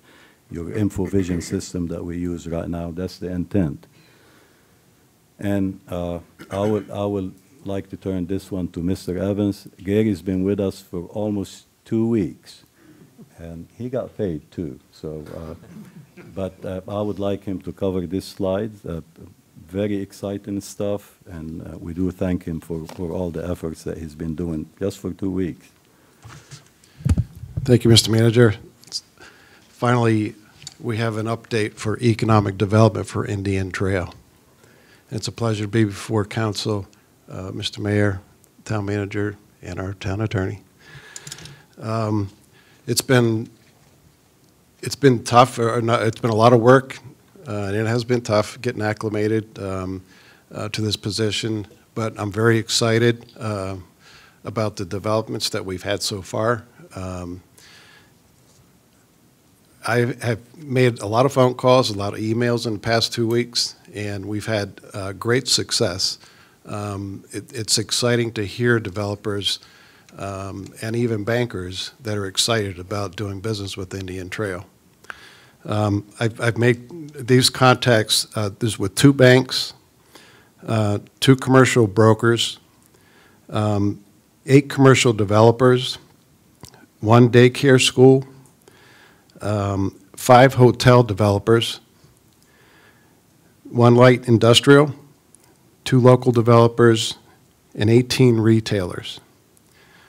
The way I base mine is that I've made 45 positive contacts. And by a positive contact means that I've reached out or they've reached out to me, and we've had communication back and forth. And out of that, I've developed 17 face-to-face meetings. That's about 38% of the contacts. So it's a very good ratio. The rest of this week, we have booked up solid. I have 3 major developers from Charlotte coming in to talk about some big development. And that's about it. But again, I'm very excited about the future of Indian Trail, and I look forward to working with you guys. Do you have any questions? I don't have a question. I just have a comment. And you know, I've been up here for a long longer than anybody, but, and I've seen us go through an economic development department where we were spending a lot of money on economic development. Then I saw us go to the, the county and rely on them. And I say this from the bottom of my heart, and I mean this, and I mean this, and I mean this about all the staff that I'm getting ready to talk about. And that sometimes you usually wait, and you're not here at the end when we always talk about you, but all of you, I mean, we're so fortunate to have every doggone one of you. I mean, I don't know why Indian Trail got so darn lucky to get all these good people, but we did, and I'm thankful. You make our job very, very, very easy. But one of the things I wanted to say to you, Gary, is I think the council got a little criticism because Gary was a past council member that we got a little criticism for bringing Gary on and doing this job. You've done more in 2 weeks than I've seen done in 6 years in commercial, in the economic development department.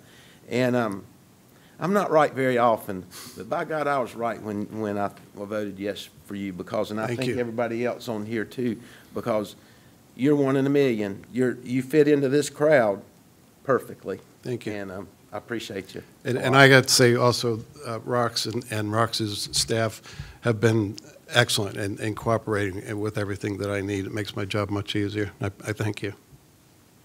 Thank you. Thank you for you and all of you for what all you do. You're welcome.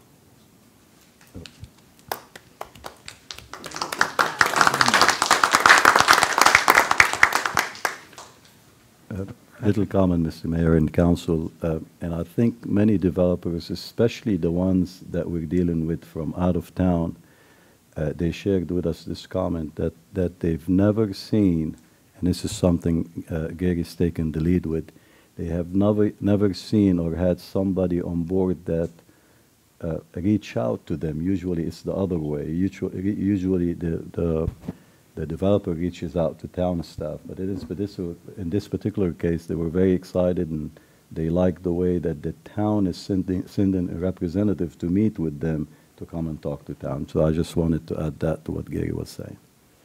Thank you, sir. The last slide, and like I promised, I won't spend too much time. What you're looking at here, what we're showing you is savings that's been accomplished and savings that underway and savings that we're planning on doing during FY 18 and 19. Just to give you an example, by council supporting our Indian Trail Complete Street, but by allowing us to do the design in-house and hire a roadway engineer, that's $500K out of the project cost. We'll take it and put it back in the cost. Downhall parking, we saved $15,000. Crooked Creek ADA parking, $15,000. Beacon Hills, you guys approved $270,000 to purchase property and do one of those 7 alternatives.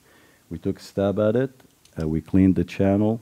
I hope, Mrs. Howe, we didn't flood yesterday with the rain. I don't think we got any rain Okay, yesterday. good, but I'm pretty sure that yourself and the neighbors are happy with what the contractor did. So that's a $200,000. Let's keep our fingers crossed. If we do have an issue out there, we'll go spend some more money to make it better. New town hall, we reported to you guys about 6 weeks ago, as Jim reported, $400K in savings. Trawick, Todd, if I'm not mistaken, at least $33,000 on that project, right, or no? Right. Town hall outdoor furniture, $5K. Veterans Memorial, the design and the concept, about $20K. Any consultant will charge you probably $20,000. ABC, hopefully, we're working with the ABC. We could get a larger distribution. Union County Economic Development, the $250,000 that we were going to pay to Union County, we kept it in-house. So that's $250,000. Sardis Road Roundabout, at least $50,000 we're targeting. Chestnut Parkway Phase 3, another $50K.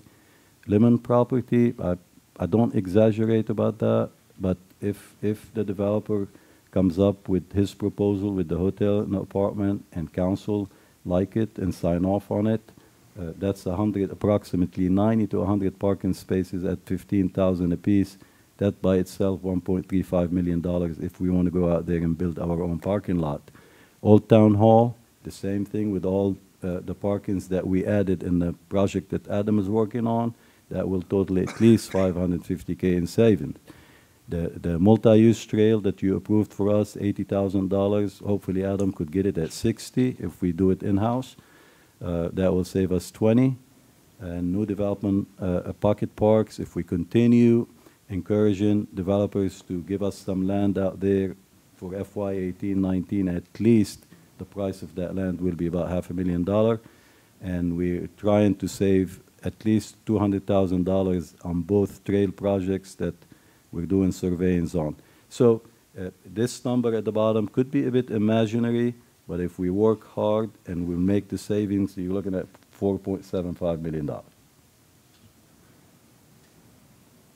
So that's the end of my presentation, and thank you for your support, and thank you, staff, and hopefully we'll accomplish our goals.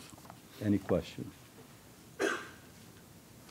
Just another comment, I'll quit making comments, but that might be why Indian Trail has the lowest tax rate of any size town of its size anywhere. So, I think the residents, most of them know what, we have a great tax rate in this town, and that's part of the reason of it is the hard work that they put into it to keep it that way.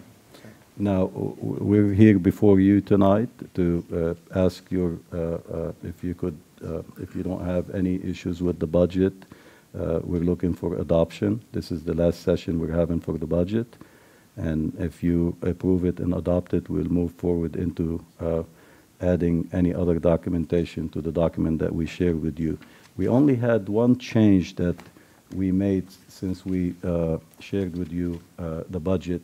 We did have Adam and his crew had a couple part-time employees, but we have difficulty of hiring part-time construction workers. So what we're asking council, if they're okay with that, we would like to take those positions and make it one permanent position. And Kerry, if I'm not mistaken, there is a slight increase in benefit when you take a person from part-time and make it a full-time. So, but the benefit cost ratio is better because the employee is on board, the job is attractive, and they know it's a permanent position rather than being a temporary position. So that's the only change we made since we shared the budget documents with you last time. So we're asking council today if they're okay with what we propose to approve and adopt the budget. Correct, Jim? Karen? I mean, today is the public hearing for the budget. Then we need to open a public hearing and Any have a public comments? hearing That's and. right. Sorry. Yes. Well, Sorry. I did open a public hearing when we first started for the budget. Item A in public hearings. Okay, then we need to continue the public hearing. Let's do it formally so that we make sure that it's on the record that we're continuing the public hearing on the budget ordinance for 2018-19 and ask if anybody would like to speak. Okay. Yes, we're continuing this public hearing. At this time, I'm going to close the public comments portion since no one signed up to speak at the hearing for public comments. Any discussion by council on the proposed budget? If there's no further discussion or presentations, we can call for a vote. Close the public hearing, and did you just close it? Yes, I Okay. closed.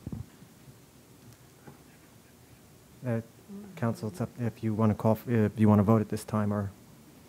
Mayor, Mr. I Cohen? just have I want to make sure we cover all our bases. And I don't know that we did we do a public comment for During the the hearing, budget? you always have public comments, the sign-up sheet. Nobody signed up for the, okay, so nobody signed up. nobody for it. signed up, and I officially closed the public comments portion. So now it's back in the hands, just as it has been in the past. It's back in your hands. Erica, excuse me. What, Mr. Could Cohen? we ask if anybody wanted to sign up? That's entirely up to the council, usually Would it not have to 6:30. be on the agenda? It is on the agenda. It is on the agenda under a public hearing.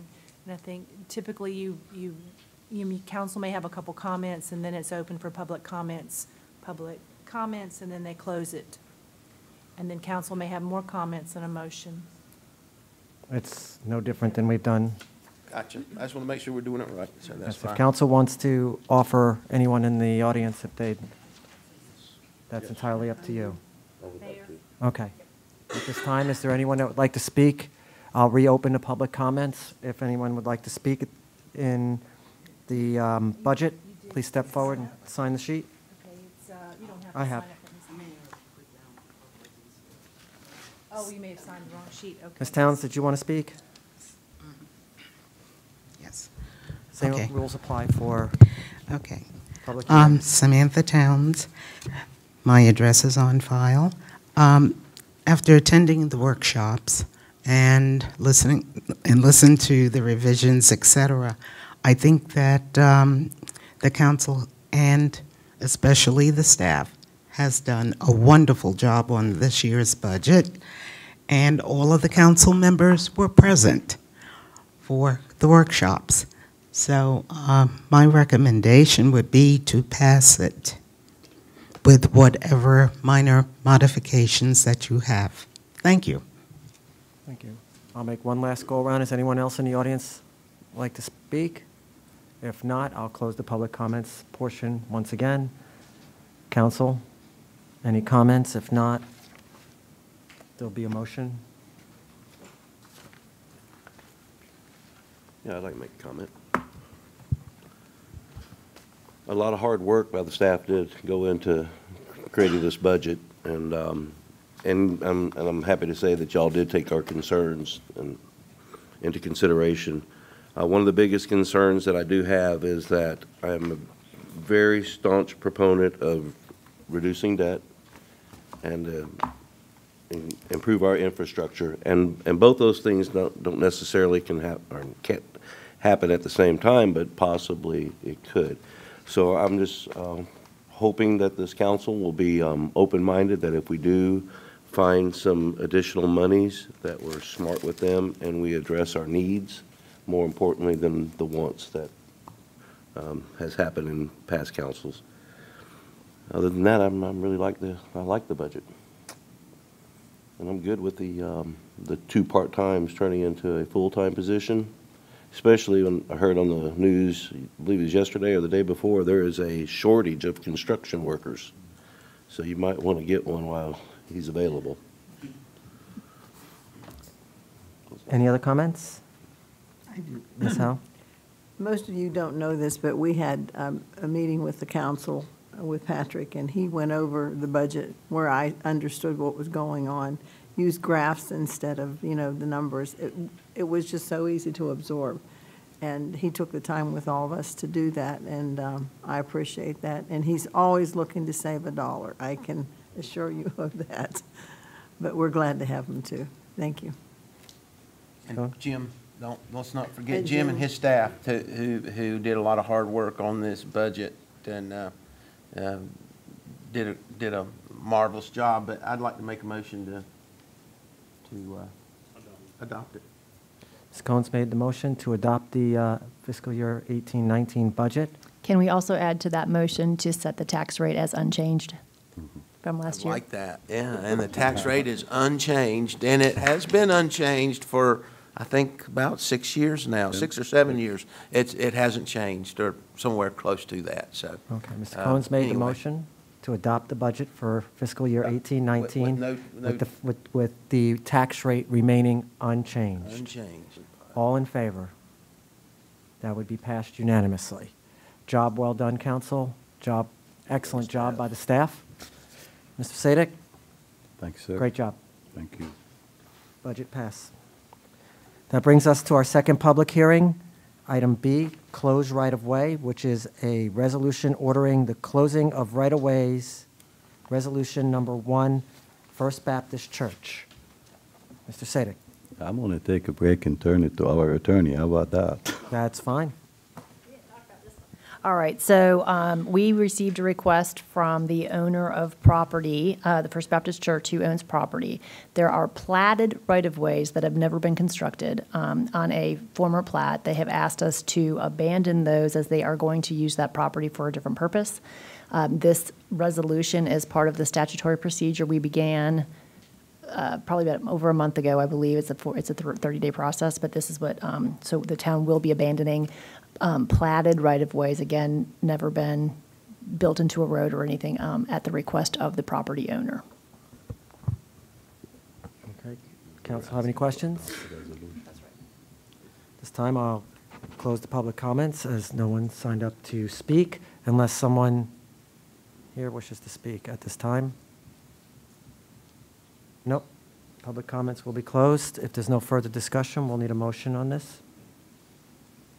Council? I'll make a motion to approve. Mr. Morse has made a motion to approve the request of First Baptist Church to close the right-of-way. All in favor?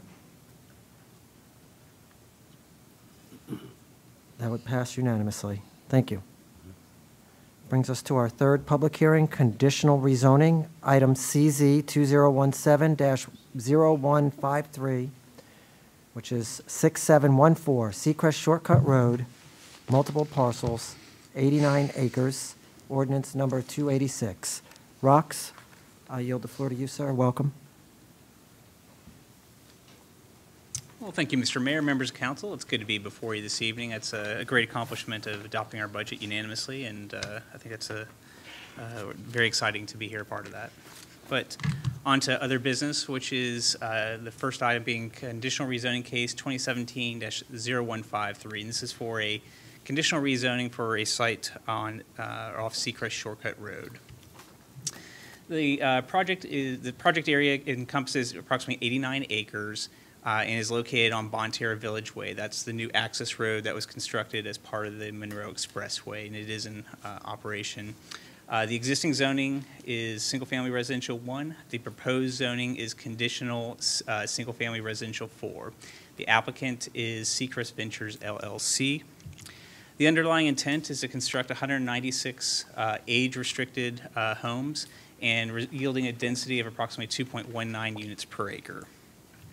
Okay, just to give you some familiarity of the project site, the first one is if we were stepping off of Bonne Terre Village Way, the expressway is to our back. We're looking straight onto the site. That's the photo on your left.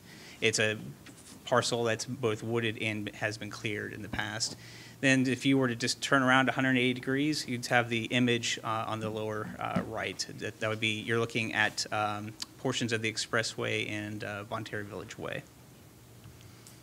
And again, if you were to look north, heading towards Hemby Bridge on Bonne Terre Village Way, that's what you'd see on the left. And to the right, if you were looking towards Sardis Road on Bonne Terre Village Way, that's the image you would see. And I think the structure to your right there is one of the new or upcoming tolling machines.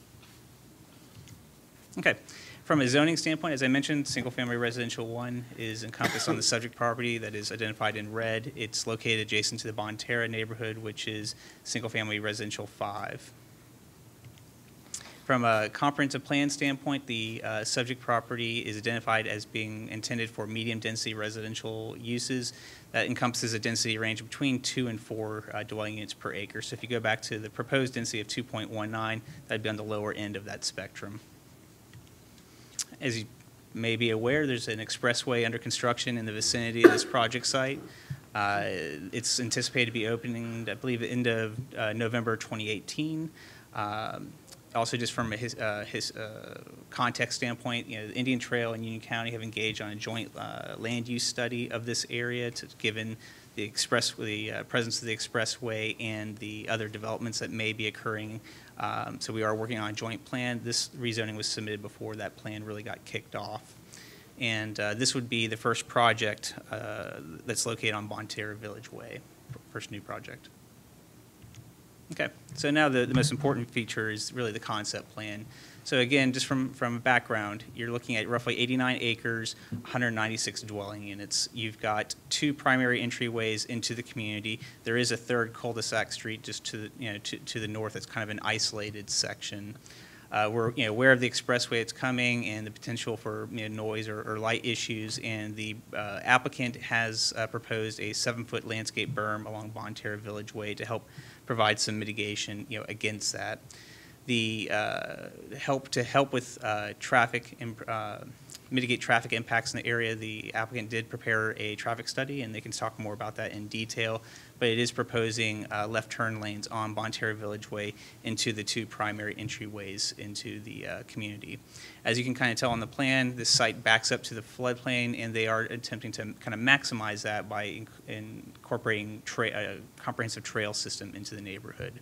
Now, one distinction from the council has seen earlier versions of this plan during the open workshops. One distinction from the earlier plans to this one is there was a site previously identified as a potential future town park site that has since been converted to just private open space, and that's that area. I think it's roughly 10 acres on the bottom right. And from a lot type standpoint, the lots in this community are going to be generally around 50-foot wide and 125-foot deep. Okay. Architecture is certainly very important, and I know the council considered it to be an important topic during the workshops. The developer has indicated that the homes will be modeled on the Bonterra's patio home concept that's in existence today. And so they've shared these photos, which will represent what they intend to construct. It's a combination of masonry materials with cementitious board siding on the front and sides and rear. And this is a little bit of a departure from some earlier suggestions that council had about wanting to see kind of full brick and on the fronts and sides. So, but this is a representation. This is what they have put forth in terms of what they intend to construct. Okay. As with all of our conditional rezonings, we do have a community meeting process to solicit input. We held, the first meetings were held in February of this year. These were the required meetings by the town. Kind of light attendance, only 4 people attended, and just had very basic questions of what will the project look like, and will the project affect their property or property values. Now, as part of the council workshop process, council asked the developer to hold a second meeting in May of this year.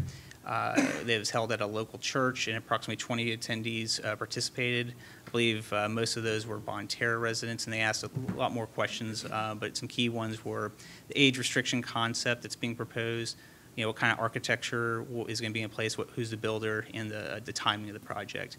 And again, as I mentioned, this the Seacrest of Interest has been before the town council in 2 workshops, one in March and one in May. Conditions on the project, it's a conditional rezoning, so there will be conditions of approval. The developer has agreed to all staff suggestions for conditions. However, there were 2 deviations based on some earlier council feedback. One was, again, looking into a wall to be provided along Bonterra Village Way. The developer looked at that, but still wants to move forward with the 7-foot landscape berm. And then again, the previous home designs in terms of the materials used. And I did get alerted that there's a slight typo in the ordinance that's before you regarding the materials that will be used on the sides. The masonry materials may be used. They will not be required. Planning Board heard this item in March, on March 20th. They found it to be consistent with the comprehensive plan with land use and housing and economic development, and found it overall to be a reasonable request. And I'll go ahead and read to you the findings that they developed as part of that process. The request will give the opportunity to establish a unique identity in this area by incorporating the natural features of the area, including the stream and existing vegetation, into the development with a trail network. The project promotes compatibility of land uses between adjacent residential communities and properties within adjacent jurisdictions. It increases the diversity of housing choices within Indian Trail and proposes high-quality design to promote attractive community development. It's a reasonable request, and it is in the public interest because it promotes the goals of the Indian Trail Comprehensive Plan in the areas of quality of life as well as land use and housing, and it's consistent with the adopted plans of the town of Indian Trail. Okay.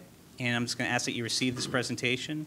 The developer is here, and I believe they do wish to make a presentation, and there may be folks that want to sign up for public comments.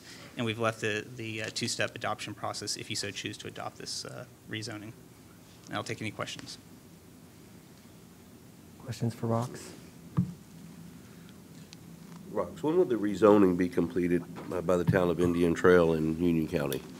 When will the small area plan? Yeah. I believe that's slated for August. Okay. Yes. Okay. And what was the planning board vote? You know, The vote on this action, I believe the final vote was 4-3 to recommend approval. Thank you. Thank you. You're welcome. Just quick, Ross, you made a statement, you said, and I think it was, whether it was masonry or not. Yes, sir. And you said it may be opposed to required, That's correct. if I'm not mistaken. What does that mean? I mean, So, I was- maybe opposed to require means, if you don't require it, they can do anything they want to. Is that basically, is that what that means, or is that? Let me clarify, and I was probably going really a little faster, so I apologize. So the way the ordinance that's before you, that's proposed for adoption, has a condition that says the sides of the homes shall be of a brick or masonry construction. And Ms. C just alerted me that that was a typo. It should be the sides of the homes may be brick masonry construction. And so that's how it was proposed by the applicant. Gotcha. And so I apologize if I went through that too fast. It's me, probably. Rox, the Yes. applicant Yes, would like to speak. absolutely. Okay.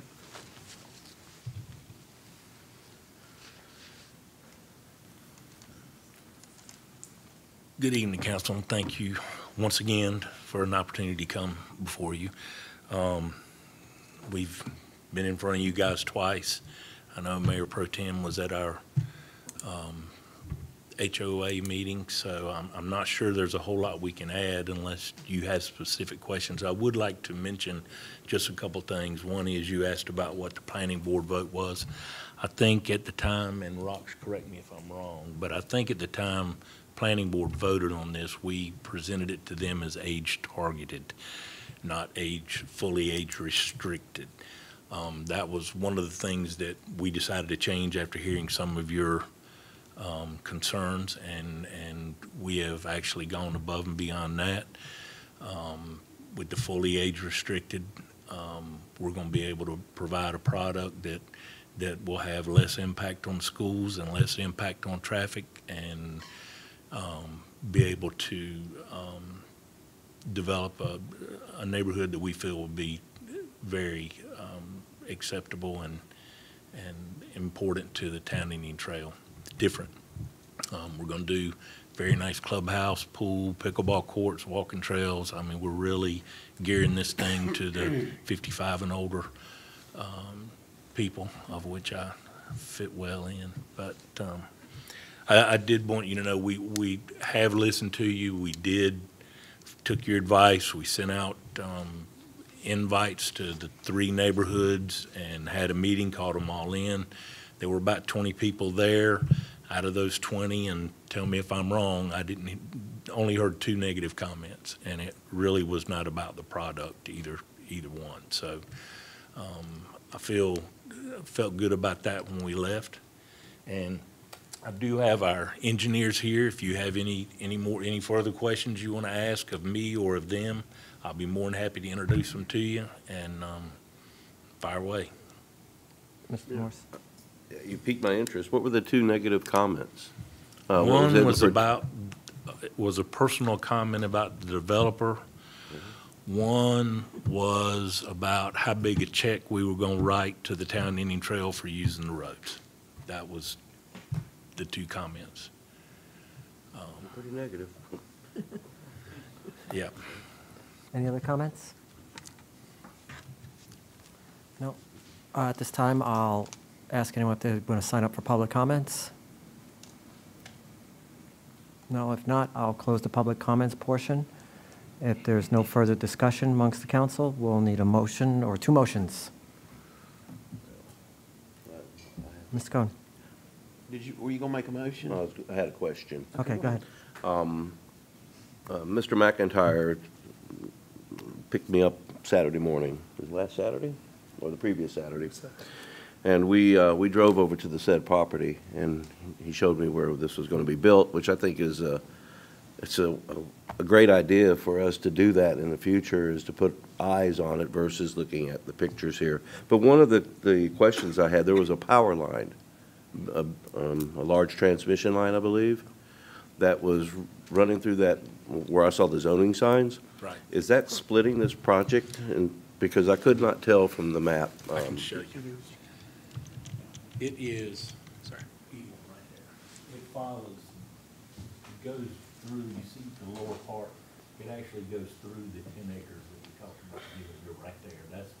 That's the power line? Yeah, so it's on the very edge of it. So the entrances will be to the one side, all right. Everything is on that side except for that one little pilot top. So we cross that in one spot.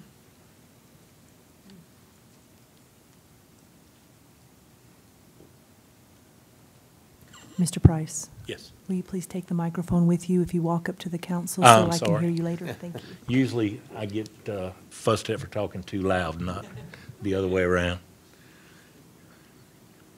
I have a question. What's the pricing on the property, on the houses? Um, Ballpark. Somebody corrected me on that at the thing. I think it was 300 to 300 to 400, I think is what was in originally in the paperwork. Where's my lady that had all the information? I think that's correct. That's what I remember. That's what you remember? Okay, good. Any further questions? Was a TIA ever performed? Yes, we actually did 2 of them. We did one for age targeted, and we did another one for age restricted, of which there was a pretty big difference in the 2. Have you seen those, Patrick? We have, and Todd and I, we reviewed those. We felt that the number is a little bit low, but we checked with the consultant, and he was using the right references for that, so, and we requested more intersections than the first time. So they did provide us with the info, and they updated their TIA based on our requirements.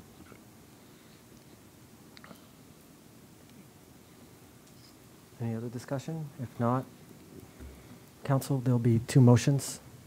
Mr. Cohen? Go ahead. I got a comment. One of the things that council has to remember on this too is it is designated residential, which means they can build houses on it, and they can build a house on a half-acre lot there. So opposed to 196, I think, homes that are $300,000 to $350,000, they can build a house on there on a half-acre lot, and there's really no, and correct me if I'm wrong, there's no requirements by the town can put any kind of requirements on that. It's pretty much, well, what they want to do under those circumstances. That's correct. They would just comply with the Unified Development Ordinance, which does not include any architectural restrictions.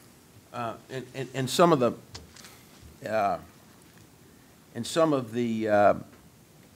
just in my past experience, and we've had a neighborhood like that a couple of years ago, and where they could build houses on it, or they could build more houses on it. What was the name of the neighborhood?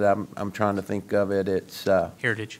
Heritage neighborhood, and the developer worked very closely with the residents in the area to make sure that they got everything that they wanted, or most everything that they wanted.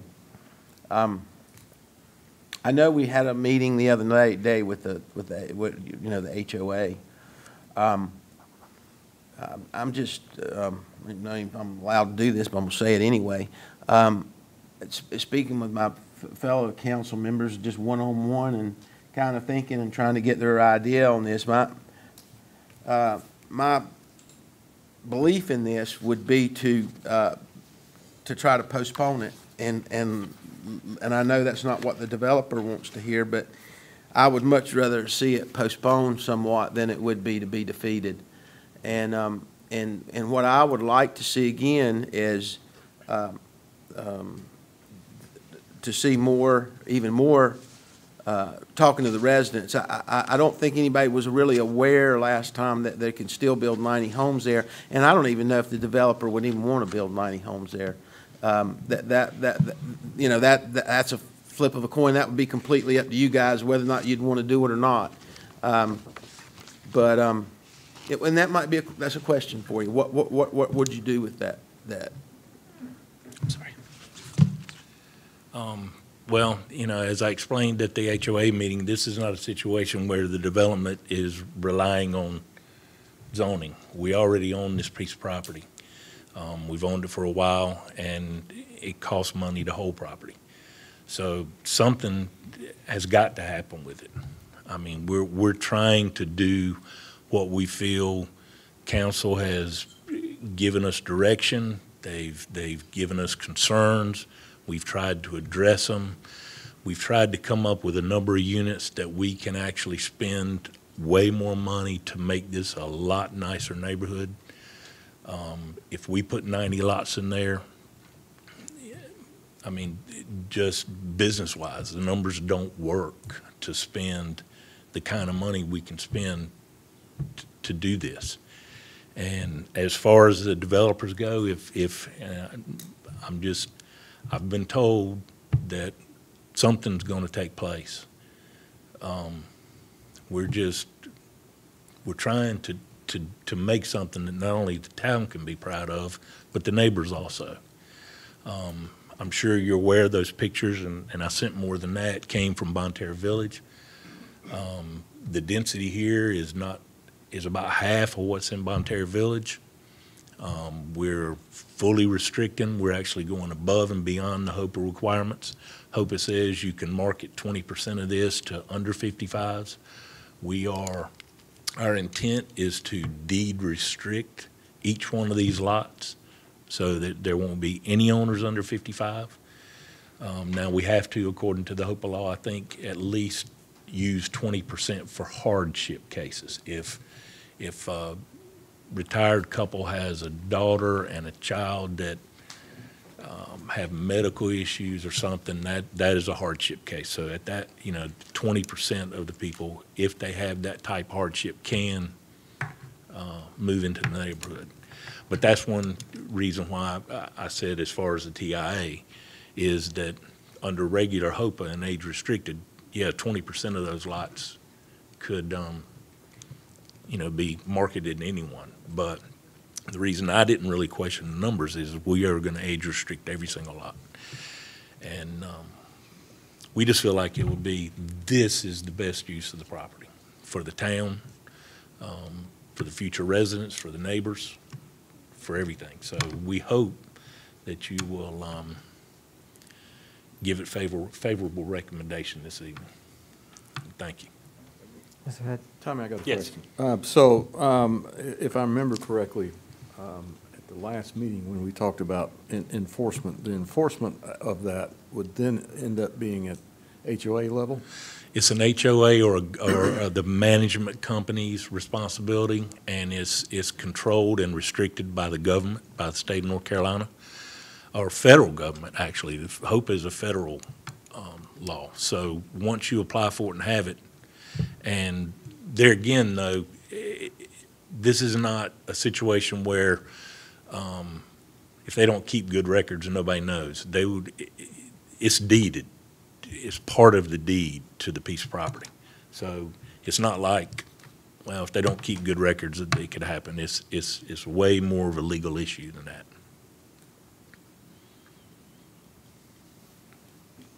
I have a couple of comments. Just, Go ahead. I drove that. I live in Bonterra. So today I drove from Faith Church Road all the way to the roundabout at Poplar. It's 3.1 miles. Using the subdivision residential development figures that's been updated since 6/18.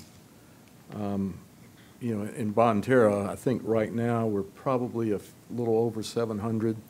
I know when I was on the board for our relinquish, when I came on, was right at 693. So it's probably over 700.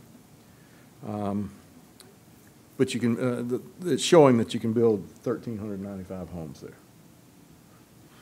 Annandale is full at 181. Fieldstone Farms is 501. Then you also have to look at Southgate, and we all know that Southgate, there's something coming on board that, part of it has been sold to Atlanta developer, if I remember correctly. But that's listed at 542. Union County just approved a 99 townhomes right there on on Poplin. And then my understanding is that there is another property which would be across from where the Southgate development would go in, that I think there's somewhere in the neighborhood of 200 townhomes that's potentially going in. So when you add that up, and I'm a numbers guy if you hadn't already figured that out, that's a little over 2,900. Just figuring 2.5 cars, that's almost 7,300 cars in that 3.5 mile space. We have a elementary school there. I actually, as I think several people know, the school year of 2016, 2017, I was out there every day monitoring traffic. And we would have upwards of 1,500 cars just during that time. Fortunately, now there is a crossing guard. You know, it's really a unique situation that Indian Trail, in my opinion, is in. We've all seen reports. We've actually, I know Jerry and I have actually talked to developers that say that there's relatively no space in Charlotte anymore. In fact, what I've looked at is that they're actually tearing down old facilities to rebuild facilities. So as we know, there's a lot more coming out here. There's a lot of, we just heard of a huge concept here. There's several more coming. You know, as Tommy said, you know, they've done everything that we asked them to do. I've got real concerns. I mean, I'm sitting here trying to figure out which way I want to go, but. If I may. Yes. You said you're a numbers guy, I am too. I like Okay. numbers. Be careful. What we are proposing is less cars. I have not counted. Less kids. My numbers do not include your I property. understand, Okay. but like Mr. Brand said, and please don't take this wrong, but I'm just trying to make sure everybody knows that we're, by right, Have 9. we can put that in there, and according to the TIAs and just numbers, you know, 2.3 kids per house, both parents working, more traffic, more kids in schools, and we listen to you, and that's the reason we upped from age targeted to I age understand. restricted. So I'm I just telling want to you- make sure yeah. you're aware, because I know Mayor Pro Tem said he wasn't really quite sure of that until our HOA meeting, so. And, you know, we do have that study coming back from the Seacrest Shortcut plan, and we have seen some proposals that, along that route that include retail. So,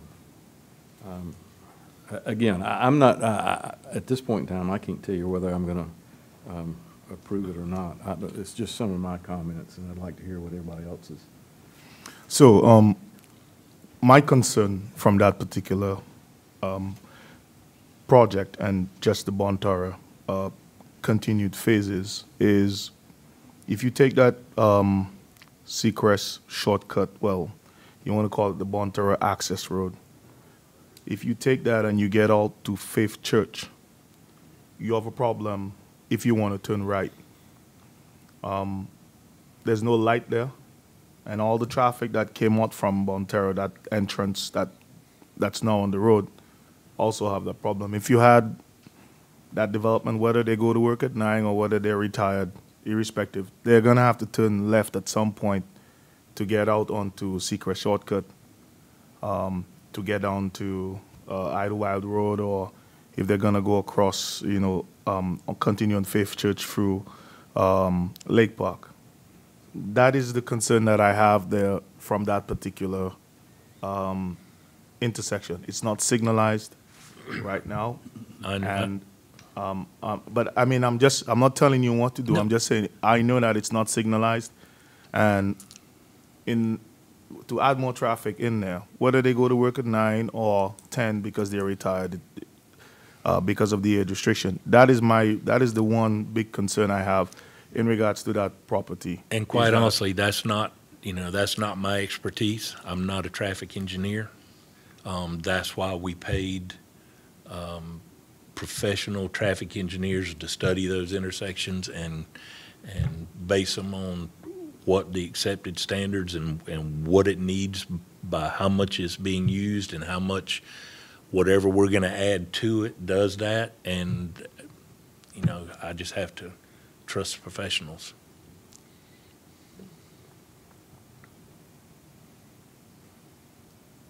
Council? How would you like to proceed? I'm not really prepared to vote on it tonight. I mean, basically, my position is I'd like to see the small area plan completed before we interject some of these developments before that is done. I don't want to kill this development necessarily, but I think we should postpone it. For how long? Till the small area plan comes back from the county and the town. When is that? August, is that right? Brooks. Oh, I'm sorry. Yeah, the current schedule is to have it completed in August of this year. I can certainly, I was conferring with Ms. C, who's the project manager on that study, and I can share with you the draft recommendations for this area and what it envisions. It's not approved, obviously, but it envisions, a medium-density residential product in this, or land use type in this area. And I believe in that study, they're considering that, and again, just draft, but 3 units per, up to 3 units per acre, which this would fall under. So again, unofficial results, but that's what they are, at least as of today. One comment, one other comment. Tommy, when we were talking about the Heritage Project earlier, I think the council was pretty much well prepared to vote against that project. Mm-hmm. The developer came and asked me personally what he could do to I said, listen, make the residents happy, and you tried. You went out and you did 20 people or so showed up at that at the meeting. I don't think the council's prepared to vote on, and I still believe it. And it doesn't really even matter a lot of times what the council thinks. It's what the residents think, and what residents we did have there. I didn't get a positive input from what the 20 residents had to say that night. Now that doesn't mean, but that's very little. And one of the things that I'm disappointed in a little bit, and I live in that area, is we tend to in that area not to participate in what's happening around us. I remember when we did the many years ago when we had the other one on Poplar Road. What's Southgate. Southgate, big community. We didn't have one person from anywhere in that area make a comment on it, and that was, you're talking about, that's a pretty big. And of course that's been years and years ago, and I think it's very important that we do our job too in carrying this out to the residents. And I see a few residents sitting in the room tonight, and getting their input. And because I know there's doubts in my neighbors, I know that they got doubts. And if I were to ask the neighbors that I think here tonight, that even though they didn't speak, I don't think they're for the project. So that's, and I could be dead wrong. I could be dead wrong. But we need to take this back into the neighborhood again, and if you're so willing. Well, yeah, we'll do whatever you say. But I would just like to say to that too, that like I told you at our last meeting, I've sat where y'all sitting for several terms, and I know it's hard.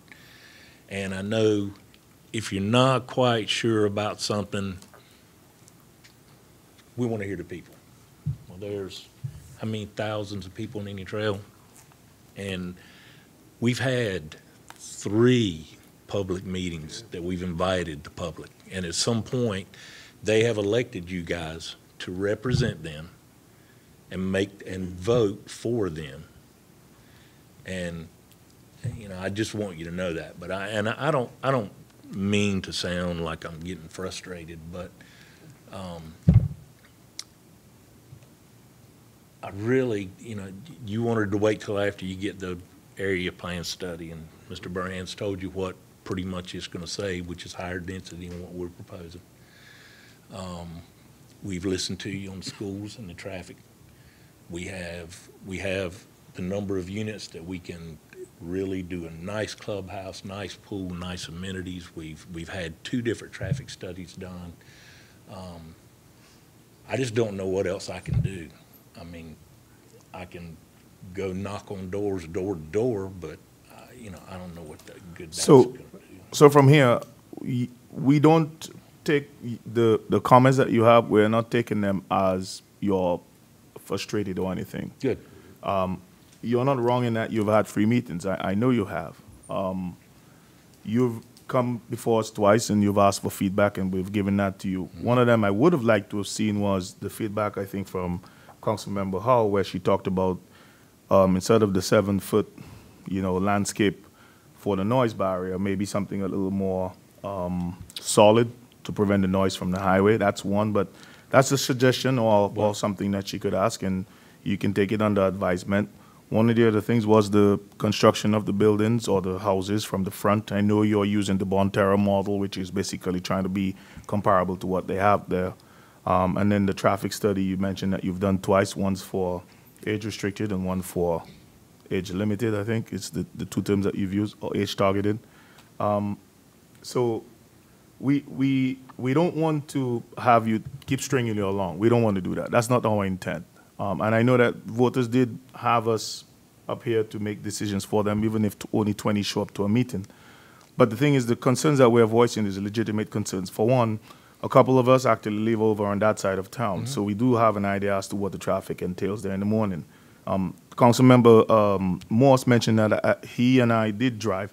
We drove over to that side of town and also to this side. We kind of just wanted to, instead of just sitting here and voting, we felt if we would get out, and although it was a Saturday morning, but we felt if we could get out and drive around, we could actually kind of get an idea where we see some of the bottlenecks coming up.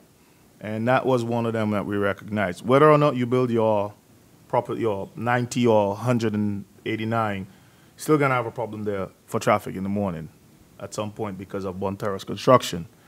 But these are just things that we just wanted to bring to your attention. As to how the other council members vote, that's totally up to them. I understand. And if I can just answer what you said, I was prepared to tell you, if you want a wall, we'll build a wall.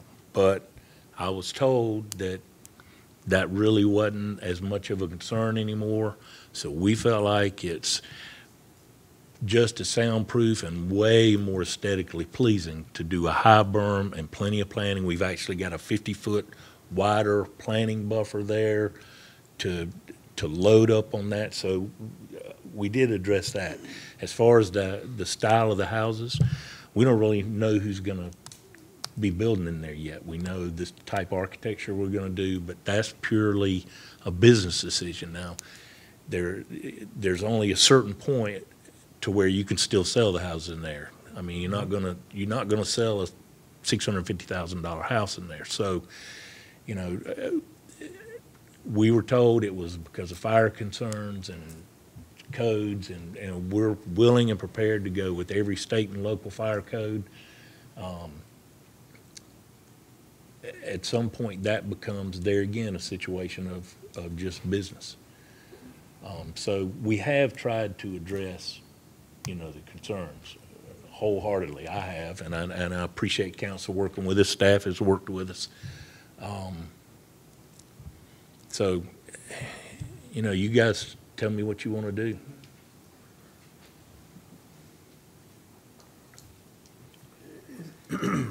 And I hate to drag this out, but isn't there a, what's today, 12th? Isn't there another HOA meeting on the 18th? I don't know. I think it's the, I don't really want to send him to another meeting. Well, that would be a Bonterra HOA meeting. What I would like to see is, and I've talked about this several times, is I'd like to have a town hall meeting on our side of town, not only for Mr. Pope's, and we talked briefly about this at your meeting the other day too, is about what all that's happening on that side of town, and there's a lot happening over there, and that can be part of it. And, you know, you do a good job, okay? You do a good job, and you come in here because I would have thought when you first came in that this was a really, really tough sell, and it is a tough sell. And I'll tell you why, because this council wants to do the right thing, and it wants to do the right thing. And if it doesn't know what it wants to do today, it's because it doesn't know what it still wants to do the right thing. It wants to do what the residents wants it to do, Tommy. And I respect you, but every time you come in here, you sell me a little bit more. You do, and I want what's best for the residents, pure and simple. I understand. And I want what's best for what they want. Really, I understand. Not what I want them to want. I want them what they want, and I'm gonna listen to them to what they have to say. I understand. I just know there's I think if you know, I'm gonna just quickly now shut my mouth here. I promise. You know, you got 90 homes that you could build but you're going to build 196. You're going to build a $350,000 approximately house, which I think actually helps. Is probably slightly more than what houses are selling for in Bonterra. So it's only going to hurt. It's only going to help the you know what the houses cost in the neighborhood already. You have positives. You have positives. You're going to have less cars because of the 55 restriction. You know, it's a piece of land that eventually something's going to be done with. I mean, whether you build 90 houses on it or 190 houses on it, you're going to do something with it. So, you know, all of us want to do the right thing. We want to do the right thing, but we want to listen to these residents before we do anything else. And that's why I want to take that meeting. We're going to have to kidnap if the residents don't want to do it, but you can sell it. I mean, you sell it. I think there's a lot of good things that actually will help the community, opposed to hurt the community. But we believe so too. And quite honestly, I just, and this is my personal opinion, I've attended a lot of these invite the neighbors and do this, and I don't care if it was in my own HOA or whatever. You can schedule 40 of these things, and you're only going to get the same 20 people every time. how many do you have for the Heritage Rocks? How many do we have? 20 meetings. 20 meetings. And how big a neighborhood is that? Total 385. 385 homes. And listen, I understand your frustration. I do understand your frustration. But do we think that had anything to do with getting that neighborhood? Yeah, I think it had a lot to do. I'm not saying have 20 meetings, not at all. I'm not saying that. I'm just saying listen to what the residents have to say. And the more you listen to what the residents have to say and what they want, and you know, whether it be some things that they want to do that makes everybody happy, that something that you can do that makes everybody happy. Who knows? You know, maybe I think 80% of the people were in favor of it before it was all done. I think a very high concentration of people were just tickled to death at the end of it because they had a say into the neighborhood. They decided how that neighborhood was going to be built. But you know, that's just my opinion of it. So. I think we probably talked about it long enough. Yeah. What would you like to do, council? Vote or table and request another meeting? Or wait for the study? I don't want to wait for the study, because Rock said what the study is. Okay. Well, there's a place on there that we can, we don't have to approve it, we don't have to disapprove it, we can. I don't want to disapprove it. What we could do, excuse me, is just move to table the public hearing or extend the public hearing until a date certain meeting in the future. If we wanted to do based on, and I'm just suggesting this, but first meeting in September after we will have received the small area plan. or something along those lines. That's an option, but we would just continue the public hearing until a date certain in the future. May I make a comment? Tommy, I think the station area plan, we have 1,100 acres out there. I don't think we considered that in our traffic impact study.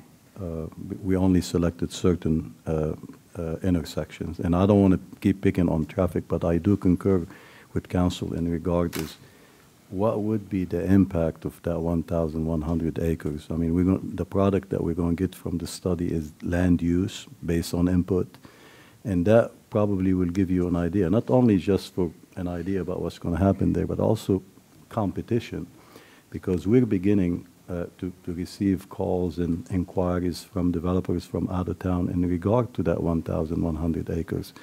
So I just want to add, I'm not advocating making it earlier, or that's council's decision, but I think there is a benefit of getting input from the station area plan and see its impact on any pending development or ongoing development that's occurring right now.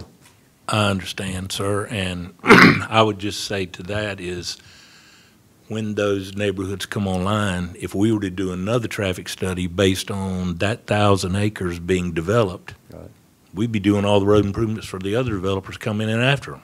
So then they just come in and they don't have to do anything. So, you know, we're coming in, we're taking care of, based on our TIA, what ours is causing. Mm-hmm.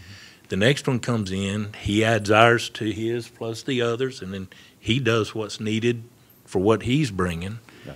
And you know all that. But I just, you know,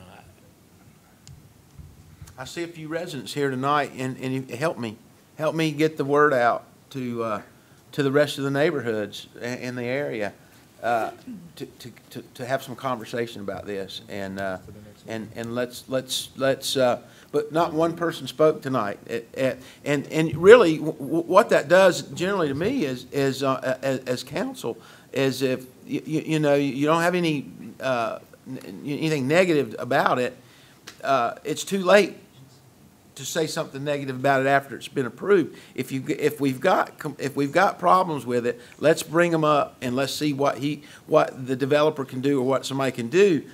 Because if we don't get any kind of feedback from the community, then you know I say then we probably should do it. You know, So- that's my. So if I can make a suggestion, Tom, it is? I appreciate you wanting to work with us because we know you can go in and put 90, right? But you want to work with the town and get that done. So here's the thing. We're not going to, I don't want to string you along and have you wait in perpetuity. But how about we request for more information and we vote on this on the 26th of June. We tell you exactly what we're going to do in regards to that. That's my suggestion, but. by information you mean? So one of the things that I personally would like to do is to actually look at the traffic impact study. Okay. Right, that's what I personally like to do. I don't know if council would like to do something else or have other questions. That would give us a little time to, in the event that, I think there's another meeting, David, you mentioned that's coming up. So No, that's. There's not, and I respect, I think that's a great idea. I'd like to see it postponed to maybe the second meeting, if there's not even a second meeting in July though, is there? There's just No. one. There's just one. Yes. And I know you like that one better, but this gives us a chance to have a meeting. I think that the town should have a meeting in a town hall type meeting to discuss all what's going on around that area, and this would be the main topic, but also a chance to explain other things that are happening around there that are big changes for that side of town. And I would personally like to see it move to another, 2 weeks is not really enough time, I don't think. Well, I can't speak for the owners, so, Okay. Quite honestly, if I go understand. back and say, look, they want 2 weeks, let's hold on for 2 weeks. If I go back and tell them you want 2 months, I don't know. I don't know, so I can't make any promise. He's saying What's the date of our meeting in July? There's one on the 10th and one on the 24th. The 10th, you saying? 10th of July? First meeting in July? Because I think we have one in can do- August. We can do that one or the one in August, the first one in August, and There is one, there's one for the 24th, right? They still. We do have. There is a there is schedule. two in July, because we July. usually don't do two in July. Okay. Here's the other thing, is we had our first public involvement meeting the 1st of February. So we've already been from February till middle of June, listening, changing, meeting.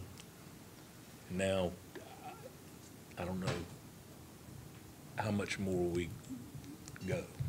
Just Well, being- I tell you what, Tommy, I think it's the best, I really do. I think it's the best for you. We could vote on it tonight, and we could say no, and we could just be done with it. I mean, but I think this is the best, and I don't mean that to. Oh, I understand. a And bad like I way. say, I'm trying to. I got no problem trying to talk them into 2 weeks, but if I try to talk them into 2 months, Councilman, I don't know what. Can we, you know, maybe we talk to the individual HOA presidents.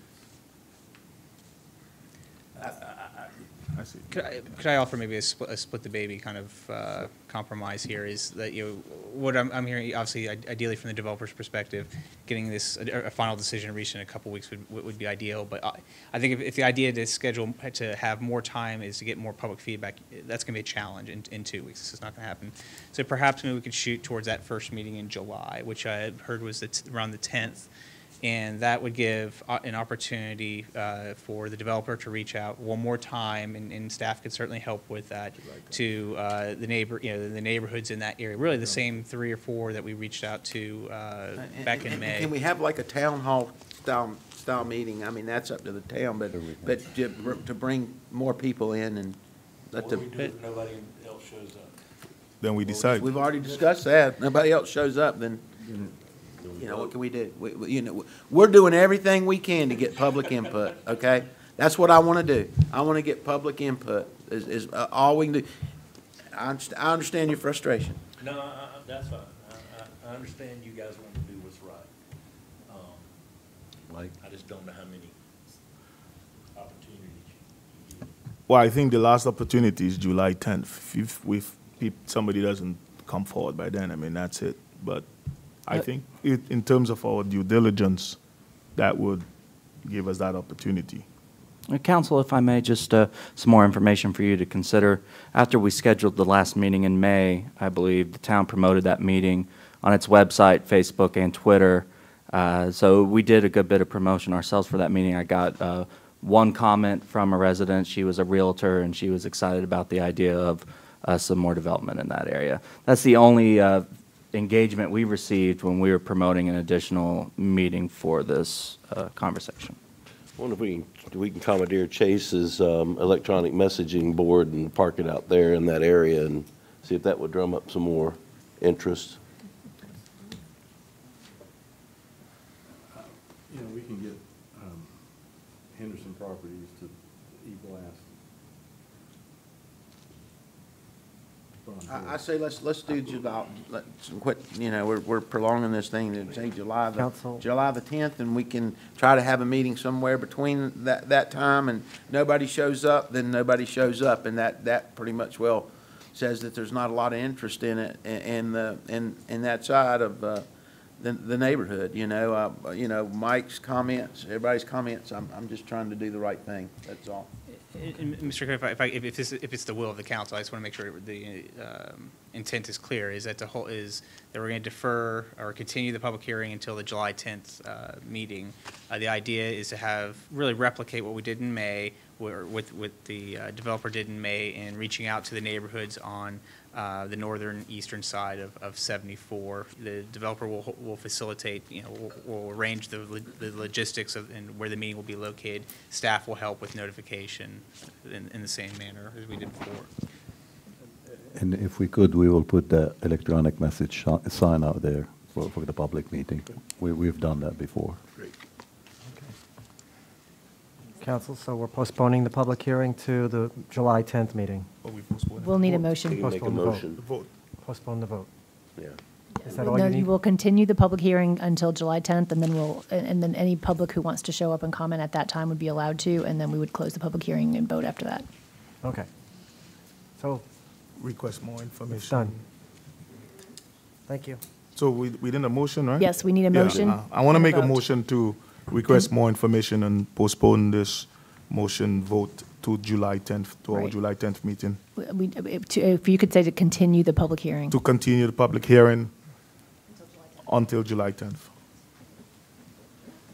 Mr. McIntyre has made the motion to continue the public hearing to July 10th. All in favor? Okay, that would be unanimous.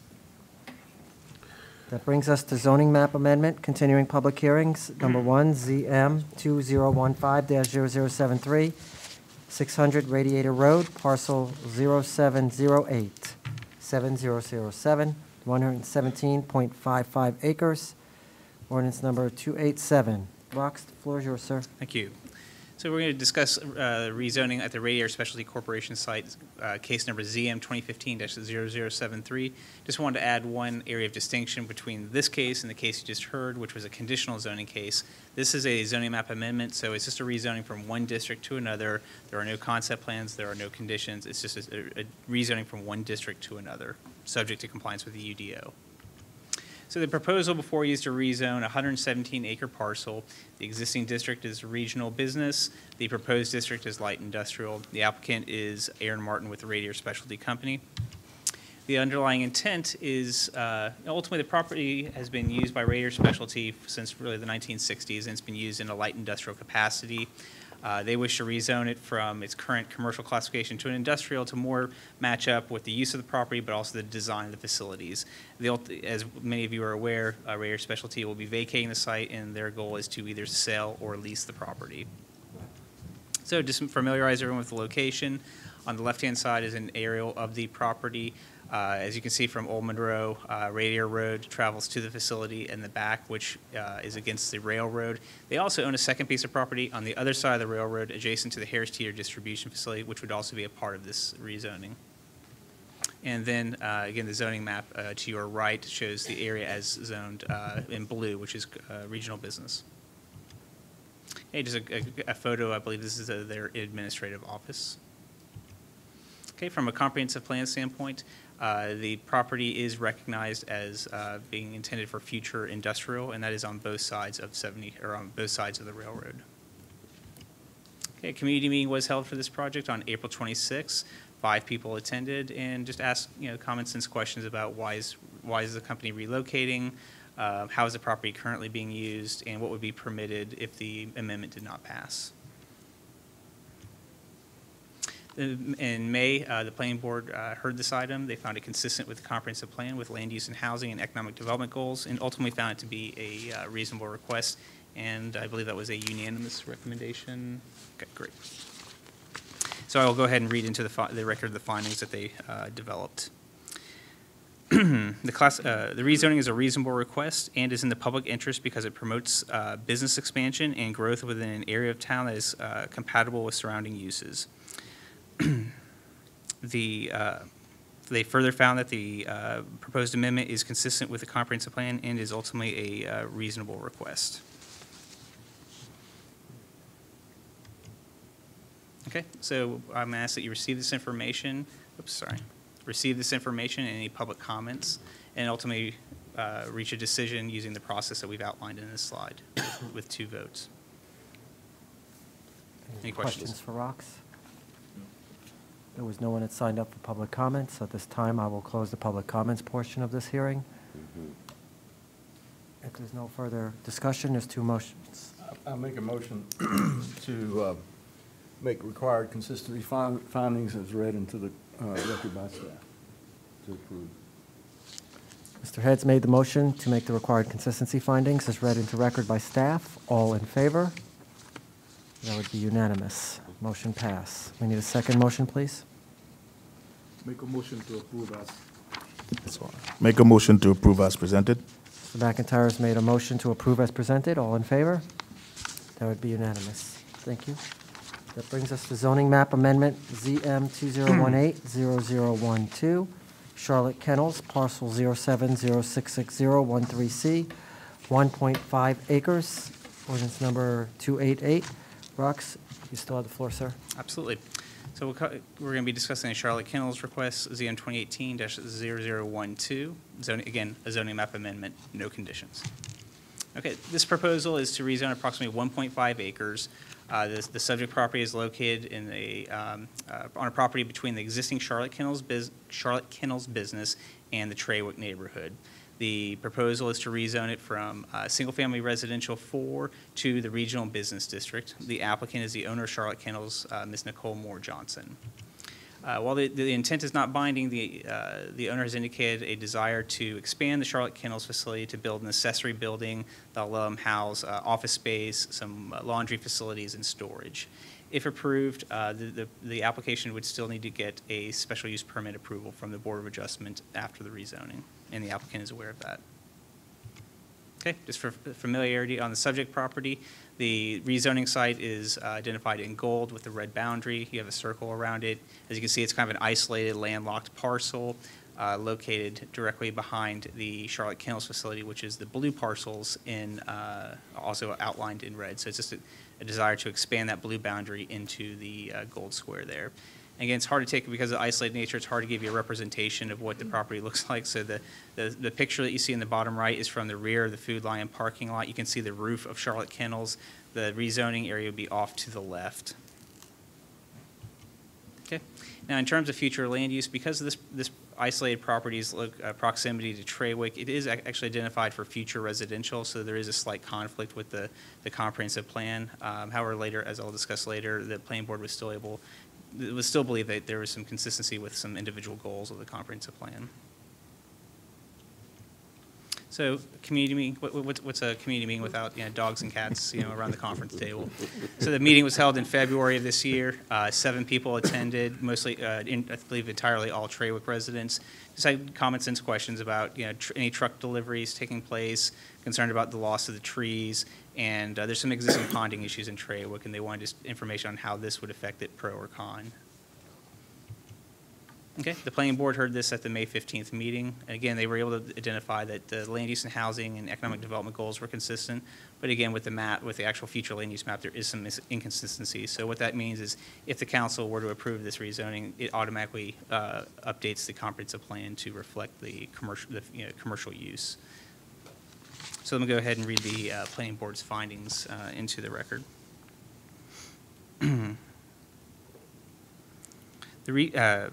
The proposed rezoning supports an existing business which would benefit the immediate area as well as neighboring communities, and is consistent with land uses along Highway 74. The proposed amendment further helps create a more balanced tax base and promotes a diverse local economy by supporting business growth and expansion. It's a reasonable request and is in the public interest because it promotes business expansion and growth within an area of town that is compatible with surrounding uses. Again, I'll certainly ask that you receive this information in any public comments, and then ultimately ask you to make a decision using the criteria we've outlined. Any questions for Rox?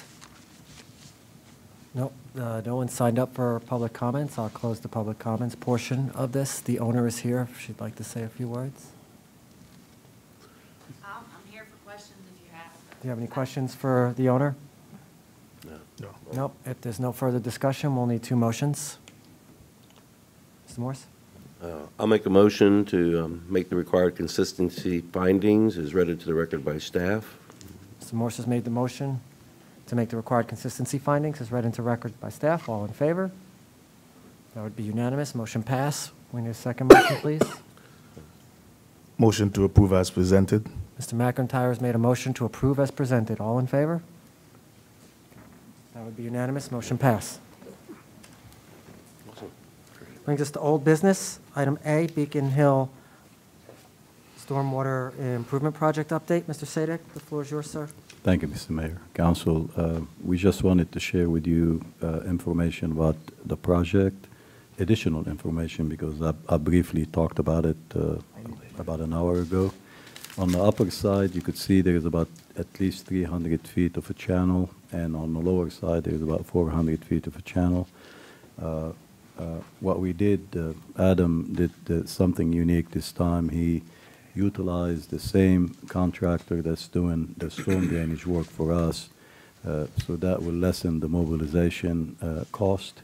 We have options in here either to blend it with the cost of the, as part of the stormwater budget, or we could take it out of the capital ordinance that council approved for this project. Right now, the improvements that we done there, it's sort of like a lesson learned, is and you could see, I think that's a good work for an existing channel. We do, if for any reason we feel that we still have issues, we have the options by the Corps of Engineers to come in and dig some of the bottom of the channel and haul it out. We could do that. They will not have any issues with that. But if you look at the bottom of the pipe, it doesn't matter if we remove too much out of too much silt and soil out of the bottom of the channel, because you'll be ponding water, and that will bring snakes, mosquito issues, and sometimes odor. So I think right now, for what we've done out there, we've done the ideal ultimate repair. So all what we're going to have to do is just sit and watch, and we do have a representative on site. Mrs. Howe is out there watching it all the time, so we thank her for doing that. But we do have the capacity to transmit the flow and discharge it on the other side of the culvert. But that is an example of probably large number of culverts that we have here in the town that we might be tackling the same problem at different locations. So we just wanted to share that with you, and we thank you for allowing us to move forward with that project. Any comment from council or Mrs. Howe in regard to that project? I'm very pleased with it. It held up, one side did, for a storm we had about a week ago, 2 weeks ago. It was pretty bad. It held up. And it was fine. And it hasn't rained since, and I was in Florida for a couple of days, so I don't know if it rained when I was in Florida. Good. But I'm happy. Thank you. Any other questions? So were the other neighbors, too. Thank you, Mr. Mayor. Council. Any other questions? No. Mr. Sadik, any other comments? No, sir. Okay. Thank you. Thank you. That brings us to new business. Item A, Economic Development Grant. Mr. Sadik, I'm going Thank to you, yield Mr. this Mayor. one to you. Well, I'll open it up to you since you. You want me? Okay. In a conversation I had with Representative Dean Arp, I was informed that this year in the North Carolina State budget, that he was able to include a $50,000 economic development grant for the town of Indian Trail, which is included in the 18-19 budget, and we will be receiving from the state of North Carolina. Much of the congratulation goes to the hard work of this council and the cooperation and expertise of our staff working with the state, and much thanks to Representative Arp for noticing and fighting for our town. I believe that's it. Any other comments? No, Mr. Let's Mayor, go. I'm sorry, go ahead, Council Member. I just want to thank the mayor. Mayor had a big part in this. Mayor, thank you for your hard work in doing this and trying to push it off on council for doing it. You actually did a lot of the work yourself, or most of the work, and I'm sure thanks goes to Representative Art for doing Art.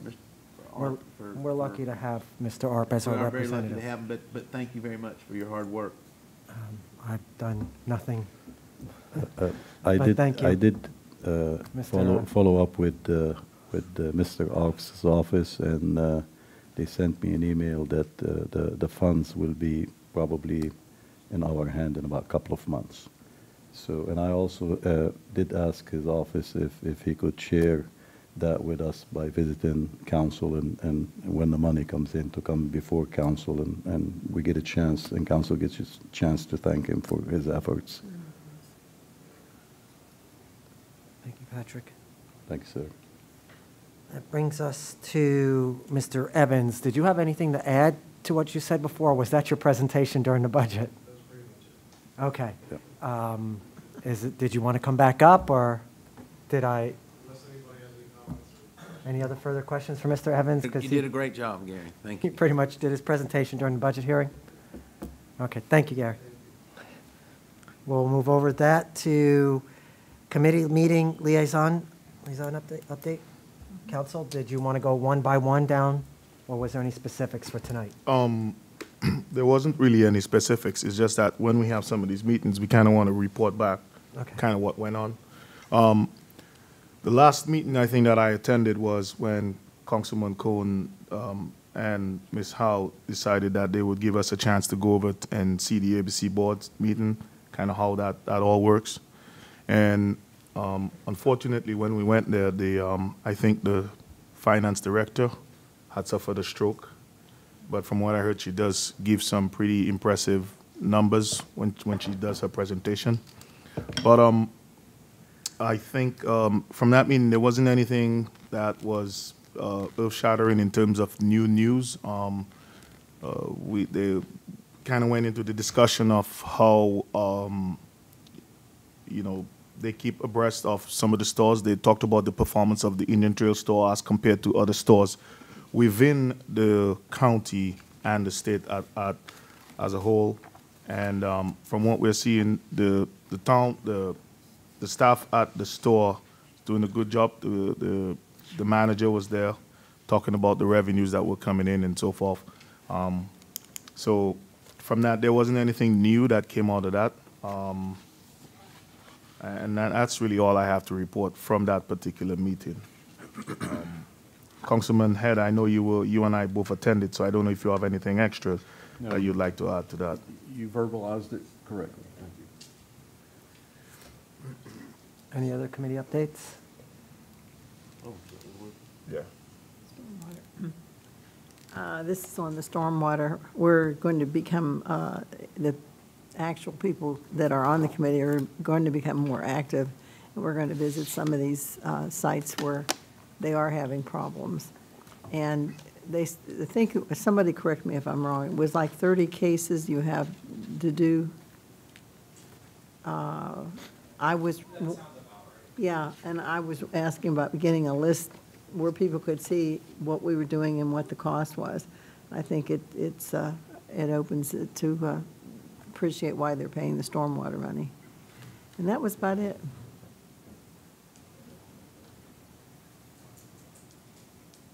Are you looking at me?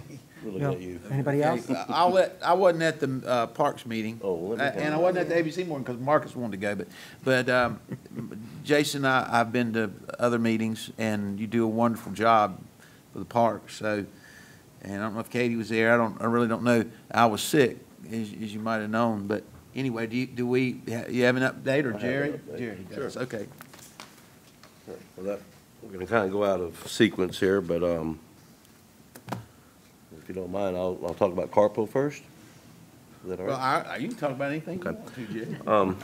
Well, the last few meetings, whether they're committee meetings here or over in other municipalities, have been canceled or had something come up that that we couldn't attend. But the last Carpo meeting that I attended was on May 16th, and really it was it was pretty much just approving bylaws and some changes, legalese. But the biggest thing that came out of that was the NCDOT prioritization 5.0 process, and that's for the TIP, the Strategic Transportation Improvement Plan. And the big thing that comes out of that is right now there's a 30-day public comment period that you can actually go on the Indian Trail website, and there's a link directly to it, to CARPO. And this is about projects that are coming online, that looking at the point assignments. And there's this weighted point assignment that CARPO does, but basically you need 30% quantitative score for you to have a regional impact. So anyways, there is that public comment period. It takes place May 21st to June 20th, so I'm encouraging all Indian Trail residents to go to crtpo.org, and you can do an online survey, and they basically want you to look at the different projects, that are being proposed, And, you know, the squeaky wheel does get the grease, so that if, you know, if we, as a community, can speak up, then perhaps we'll get a few things faster than not. So that was the May 16th meeting. There's also, in September, there's going to be another comment period, and that's for division needs. So you have regional needs and division needs. Again, you just go to thecartpo.org and check it out. June 5th, I believe that was last Wednesday, we had the Union County MPO, and that was held down at Wesley Chapel. And we were discussing the Monroe Bypass. Warren Cooksey, Robert Cook, and Bjorn put that on. And Warren Cooksey is with the North Carolina Turnpike Authority. But basically, the update on the Monroe Bypass is going to be opening to traffic November 27th. Presently, that's the slated date. The costs are confirmed now. It's $2.54 for a two-axle vehicle to travel the full length. I forget what that breaks down to per mile. Three axles, $3.40 and some change, and four axles is like $4.63. It's basically a 35% increase per axle. That's one way. You got to come back 74 on the return trip if you're out of money. The nice thing about it, there's going to be some ribbon cuttings that are going to be taking place with Indian Trail and Stallings and everyone that's impacted by the bypass. And so there'll be more news coming about that. But we're looking like the week before, there'll be ribbon cuttings and possibly some an opportunity for residents to get out there on that road, say to walk it or to bicycle it before it opens to the general public. They did something like this before at I-485 in the north end. They actually had some street races, but I think they might be rethinking that with the Union County drivers. Soon you'll know when the bypass is really fixing to open up. The North Carolina Quick Pass account store will be opening, and right now, for whatever reason, it's super secret, but it's not being disclosed, except it'll be down in Monroe. To access any of these toll roads around here, you'll need a transponder, and so we'll be able to purchase those for $7. It's a one-time fee, or you can get a sticker that you put in your car, and it's free.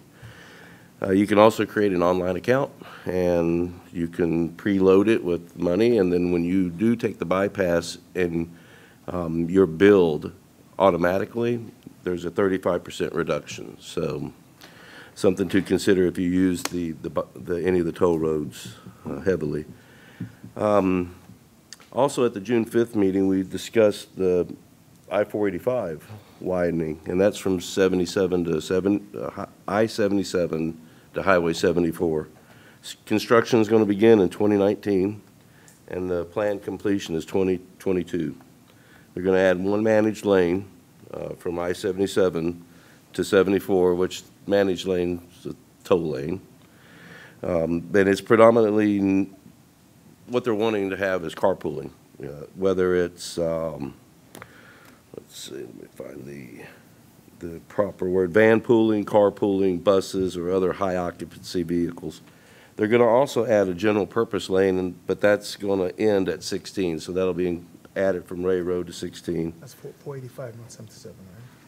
485, yeah. You said 77. Well, from I-77, there's a managed lane all the way to 74, and that's on 485. But there's only going to be one general purpose lane added, and that's Ray Road to 16. 16 to 74, it's just going to be the toll lane. They're also going to have some intersection improvements, and one of those is going to be the I-485 US 16, Providence Road one. There's a new one, Weddington Road interchange, that I didn't know nothing about, but evidently it's been anticipated by our Weddington municipality. So then also the 74 is going to be widened, and that's from I-277 to Conference. And the construction, and there's 3 phases to this, but construction in phase 1 begins this year, and it should be completed next year. They're going to add a managed lane, and they're also going to have a reversible lane from I-277 to Albemarle. So for folks like you that go into town that direction, that'll be pretty cool. And let's see.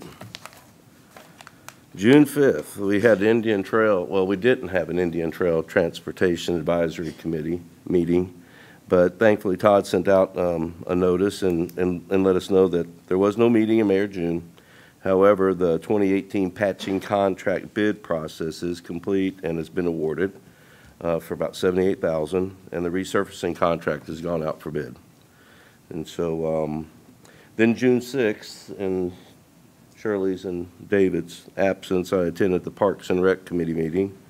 We received an update on the Family Fun Day. It was a success from all outward appearances, and there were some lessons learned. Some of the successes, you know, it was well attended. Everyone had a great time. Fireworks show was a big hit. Lessons learned were they need more shuttle buses, need more parking, very popular. And some safety precautions were recommended for the newly opened splash pad.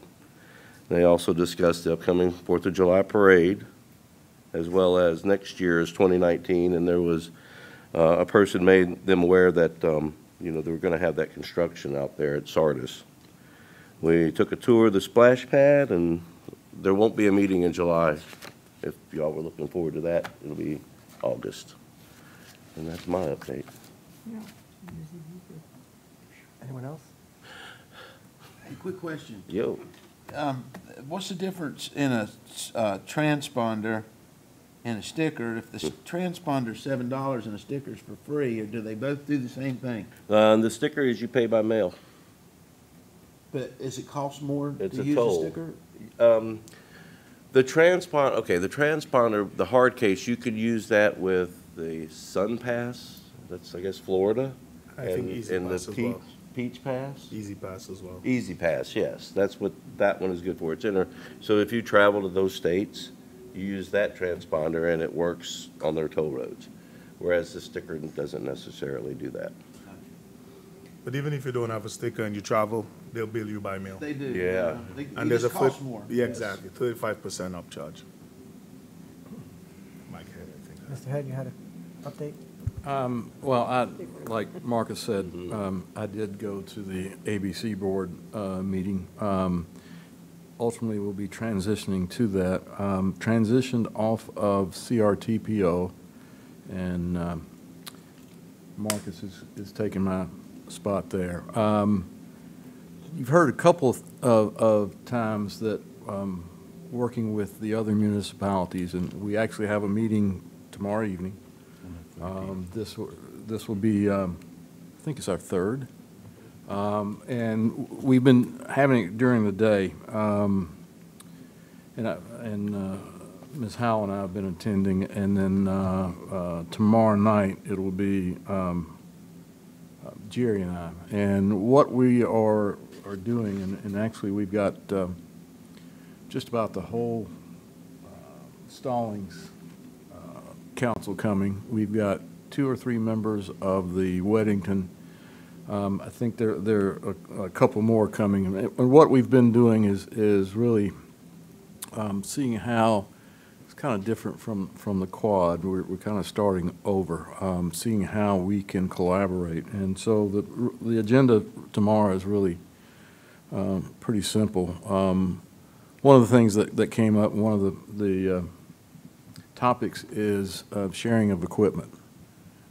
We think there may be some value there that, you know, together, you know, we may not one municipality can afford it, but if we go in together and come up with some sort of rental program that maybe we can buy some equipment that we can share that will reduce costs throughout the system.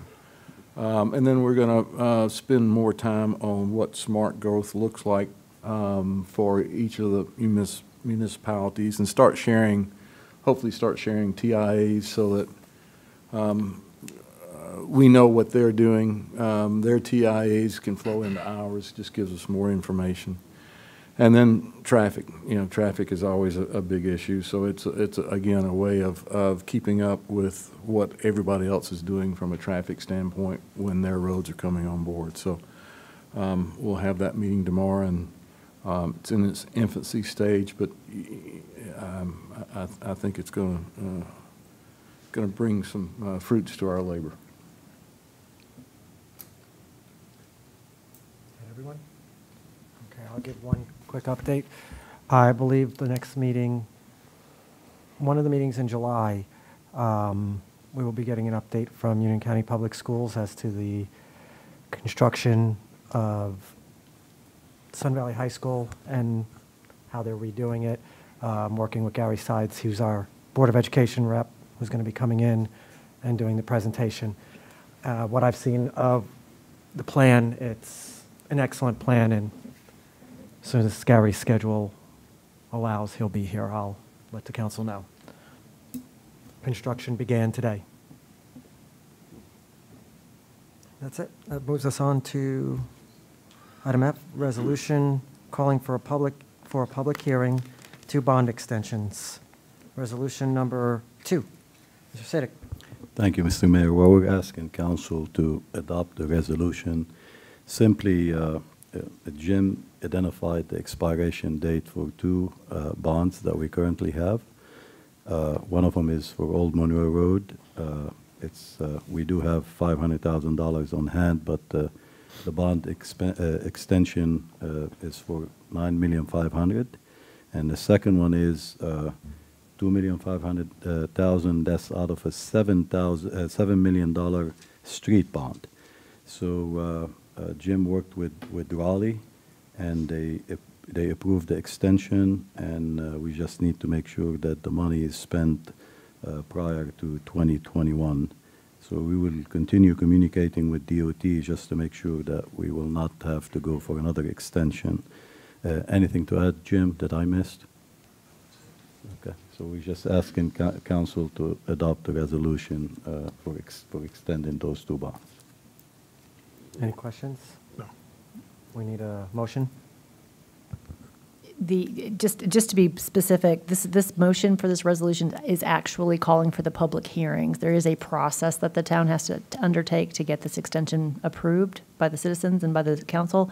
And so just to be clear that the extension doesn't happen until after this entire process is complete. So tonight's motion would be to adopt a resolution calling for 2 public hearings on July 10th, 2018, to extend the $7 million general obligation street bonds of the town of Indian Trail, North Carolina, and 2, to extend the $10 million general obligation thoroughfare bonds of the town of Indian Trail, North Carolina. And if someone just wants to say so moved, that would be perfect. So moved. Mr. McIntyre made the motion. All in favor? That would be unanimous. That brings us to discussion item, annexation master plan. No, No? I think Resolution. Oh, sorry, the highlighted one. Yep. Resolution authorizing sale of certain real property. I'll take that one. Okay. The town received an offer on property that it owns adjacent to a future development, and we've been working, Rox and Patrick have been working with the developer. We did receive an offer in the amount of $93,750, which is the appraised value for the 1.5 acres that they wish to purchase. What we're asking council to do tonight is to pass a resolution authorizing the sale of the property at that price and opening up the upset bid process, which we are required to conduct pursuant to state law before we can sell the property.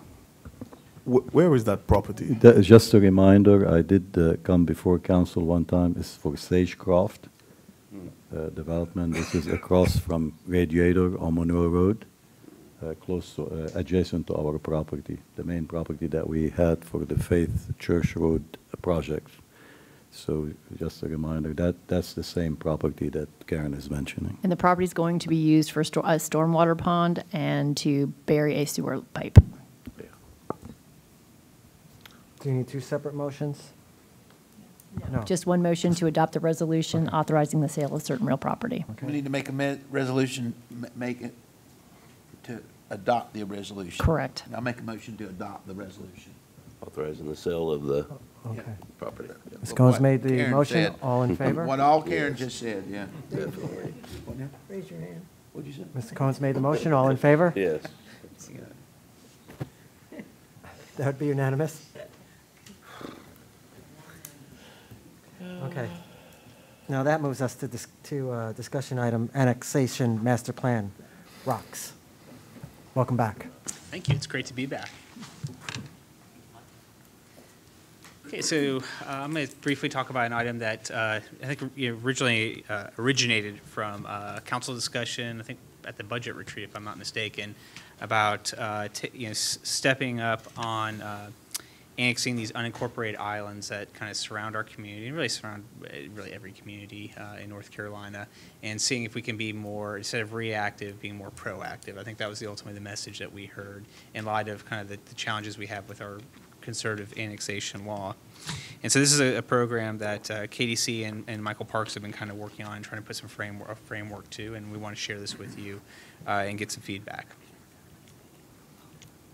So ultimately the goal is to get more properties to annex into the town of Indian Trail. These are properties that are really right on our borders, and so the extra service cost to provide services to them is not incrementally that much greater versus something that's far off.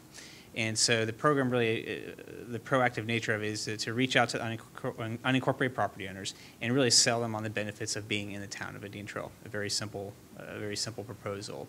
And a component of that would be looking at the infrastructure within the community, because a lot of these communities have roads that are maintained by DOT or privately maintained by their HOA, or some maybe they're just not maintained at all. And oftentimes our experience has been they're interested in the town possibly taking over maintenance of their infrastructure. So we would want to investigate that a little bit too, so the council can make an informed decision if it were to choose to accept an annexation petition. So staff has done some preliminary GIS analysis, and Ryan Lipp, our planner, who's in the back, was in the back, sorry. That's good. Did a great job identifying, well, how many properties would be in this annexation master plan program, and we came up with roughly 500 individual properties and roughly 8 neighborhoods. And that's a lot, but we also have to recognize not all properties will be good candidates for annexation. One, there are some subdivisions that are what I call kind of rural subdivisions and just wouldn't match up well with Indian Trail in terms of our rules and regulations and whatnot, and it just wouldn't be a good fit.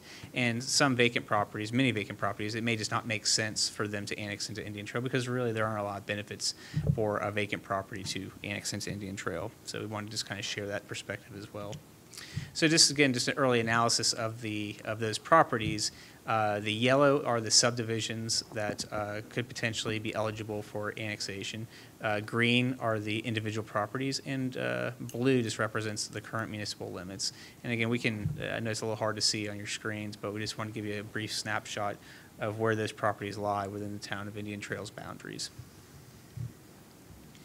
So again, I think from a procedural summary, we want to kind of really, we saw this being done kind of like on an invitational basis, and come up with and this is really where Katie and Mike Parks really kind of worked closely together, is come up with like an invitation to property owners that we could mail out. It doesn't have not a government fact sheet of what the taxes are and what their liabilities would be, or a punch list of items, but really just a simple invitation centered around some key benefits that might attract someone's attention.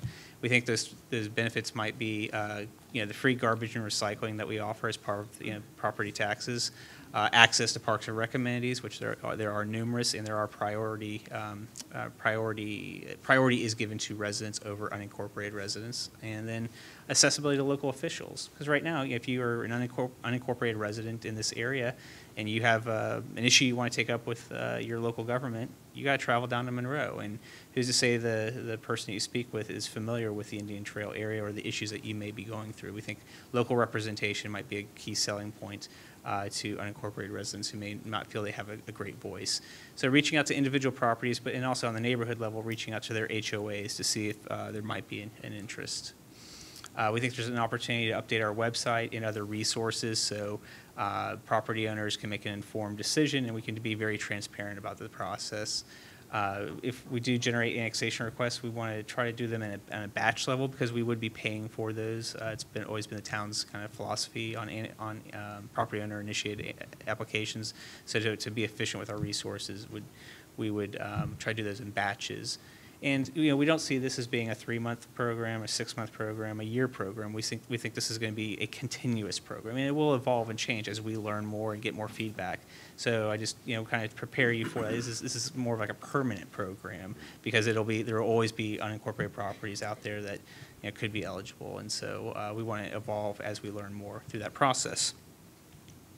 So having said that, that's kind of a broad overview of that program. Again, all the credit goes to KDC and Mike Parks. They really put a lot of time and attention to this and try to kind of ferret out all the details. But this is our response to the council initiative that was discussed at the budget retreat. So, Rox, I have a question. Sure.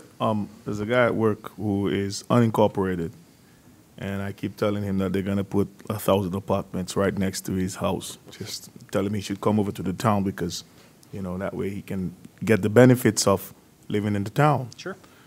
The garbage is one. I said the parks. And his answer to me was, I use the parks anyway. Sure.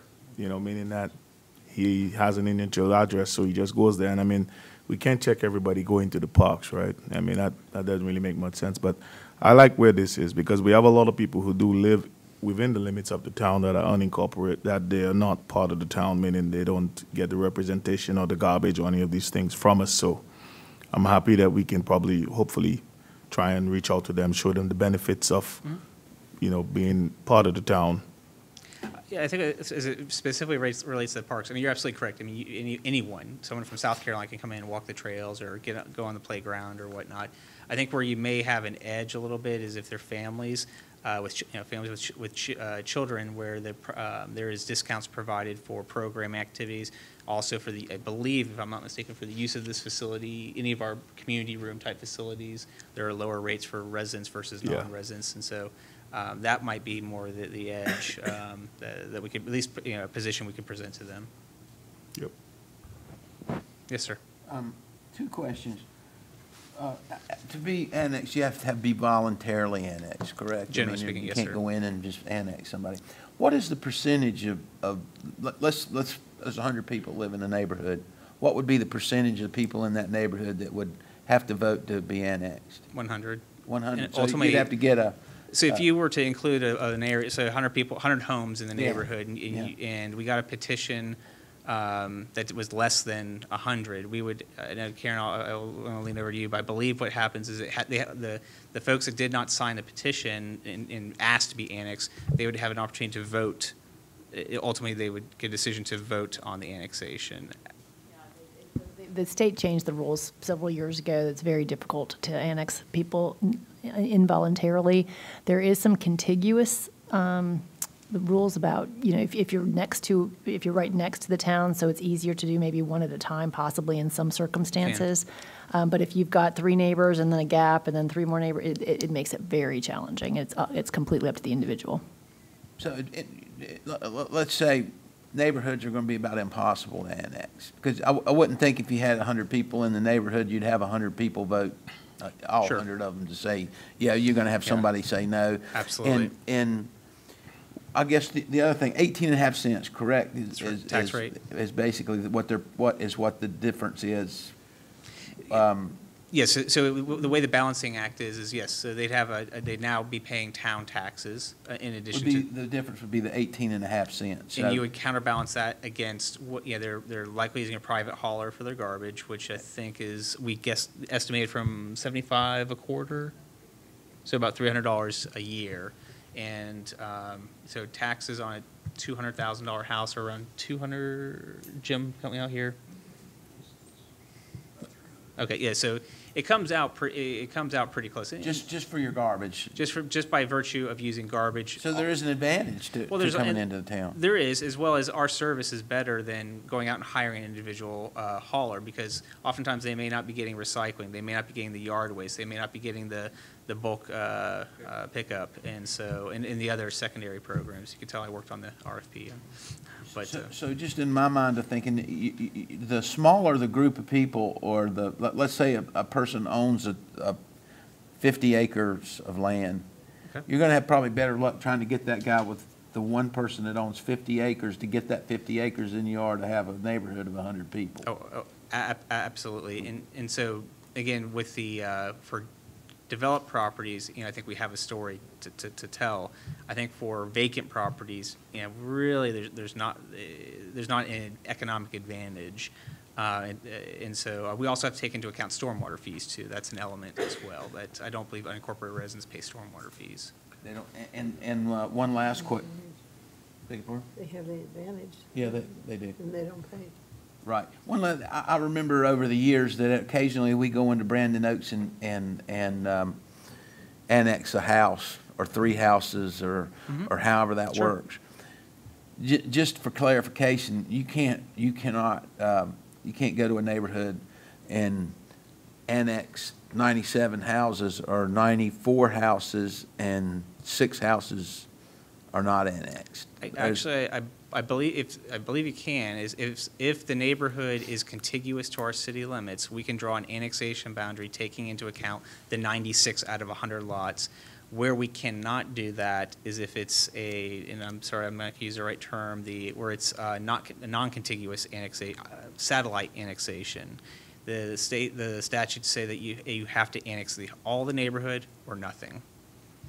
So we could do that. So if, say 90, one last stupid question. Say It's not a good 56 people wanted to do it. Sure. Would it be advantageous for us to annex 56 houses and 44 of them not? I mean, would we do that? I don't know. Imagine it would depend on the state of the roads, how easy the garbage collection would be, so sort of where the units are located. And I think I guess we have to look at each case individually. So we have to look at, again, is it advantageous for both the owner as well as the town to enter into this partnership? I think we do probably need to drill down in terms of what our road maintenance responsibilities are, because there are a lot of roads in Indian Trail for neighborhoods that are in our municipal limits that we don't provide road maintenance for. And so is that, are we obligated for that, or is it still optional? And so, but I believe we would need to look at them on a case-by-case basis. But I could absolutely see a scenario where we annex in, I'll just say half a neighborhood, particularly if there's a clear and logical boundary that we could establish with that. Because look, as Karen mentioned, annexation laws have gotten tighter and tighter over the last 5 or 10 years.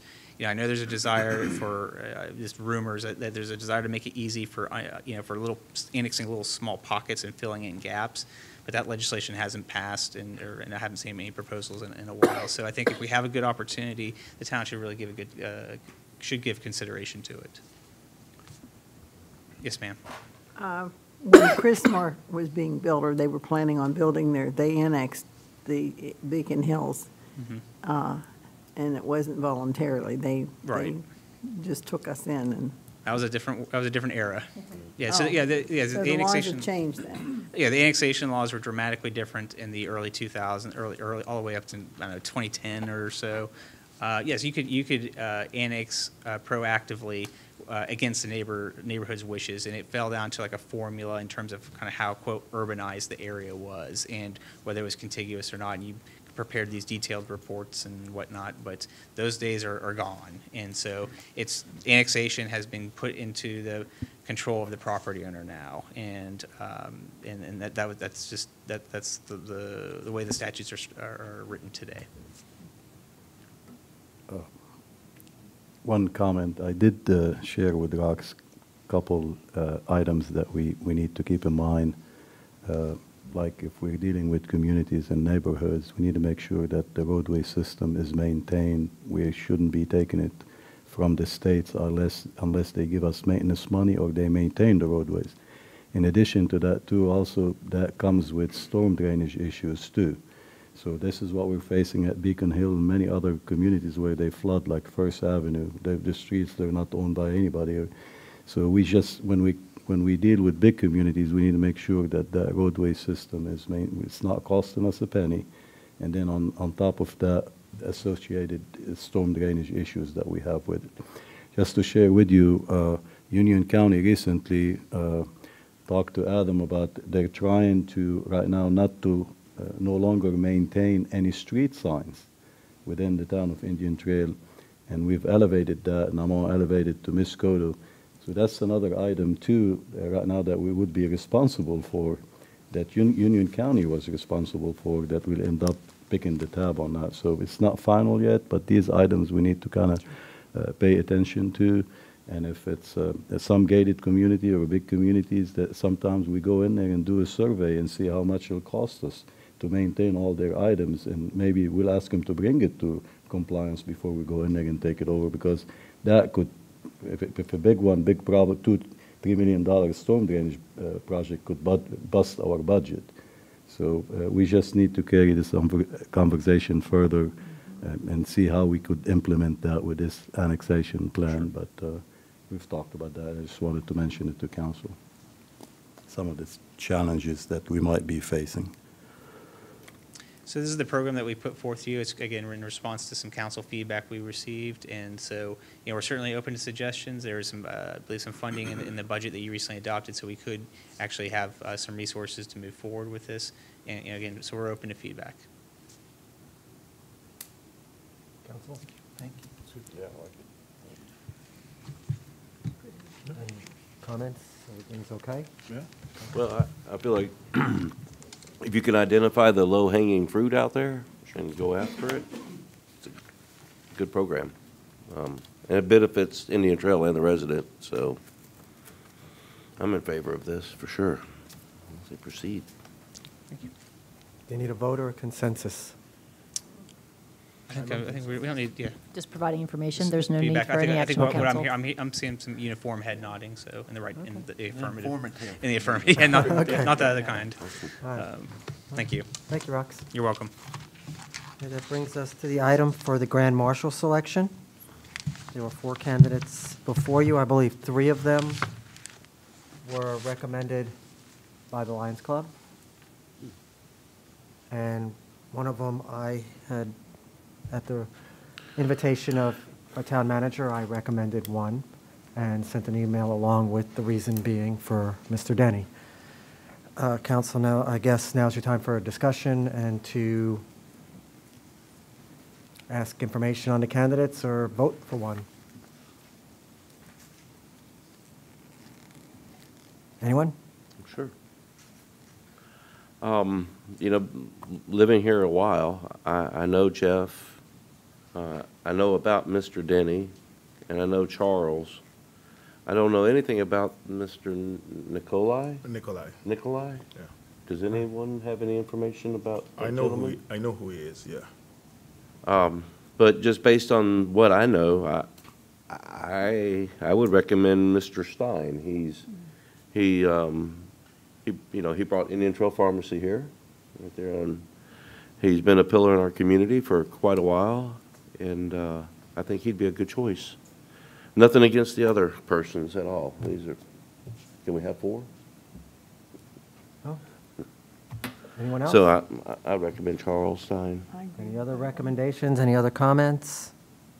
Do you have any, Mayor? You recommended somebody. I recommended Chuck Denny for his lifelong work for veterans and picking up the torch where his father left off when his father passed away and fighting for veterans with PTSD and chasing down any federal elected official through the years, from President John Kennedy to current Vice President Mike Pence, where I witnessed myself Mr. Denny hand him an envelope while being grabbed by Secret Service agents to bring attention for the veterans. And recently, the United States Postal Service approved the PTSD stamp, and it's going into production at the beginning of the year. And all proceeds from the sale of these stamps will be immediately turned over to the Veterans Administration to treat any and all veterans suffering from post-traumatic stress syndrome and bringing attention to mental health with those that have served in our nation's military. It's been a battle that his father fought for 40-plus years, and he didn't slow down the battle for the last 5 years plus, and he's been a pillar to our community. And I thought, considering the Veterans Memorial being approved at this time, it would be appropriate to recommend Mr. Denny at this time. Not discounting Mr. Stein, but ultimately the decision belongs to the council. They're all good choices. Will somebody nominate somebody? He did. Mr. Morse, your nomination's up there if you want to make a motion. Yeah, I, you know, no disrespect to Garland or Chuck. I don't know how many more opportunities we will have with Mr. Stein. So I'm going to recommend that Mr. Stein, I make a motion to nominate Mr. Stein, Grand Marshal. Mr. Morse has made the motion to recommend Mr. Stein. All in favor? Jerry? Hmm? Okay. Oh, sorry. That would be unanimous. Mr. Stein will be the Grand Marshal for the 4th of July Parade. Can we only have one Grand Marshal? Or That's can we have- entirely up to the council. You could have co-Grand Marshals, you can have, I think it's been done before where there were 2, but no more than 2. But correct me if I'm wrong, my memory slips me. That's up to, Would council be opposed to 2 or 1 or just 1 and then next year? I think it takes away from it when you add more people to it. I agree. I think we just. yeah, it's always, I mean, 1? It's simple. it's always Christmas. Okay, good. It's Yeah. 1. All right. Okay. Good. Thank you. I'm only kidding. All right. That brings us to the manager's update. Thank you, Mr. Mayor. Only 2 items. I think we did provide a very detailed report, unless council have any questions. But the first item, I'm pleased to announce that Katie and Jason, they got 2 scholarships and for $1,000 apiece, and each scholarship would allow them to travel anywhere during their conference that they belong to, and that will take care of hotel, money, gas, everything. That saves me some money out of my budget. But well done. I think both of them hit it at the same time, so we're very proud of them. The second item, I think Council Member Cohen asked me if we could put the 3-minute video for the event at Crooked Creek, so we're just going to show it to you. That's nice, because I asked for that at the first thing of the meeting, and I thought you'd forgotten about it, and I thought, No, okay. it should have been on the presentation, but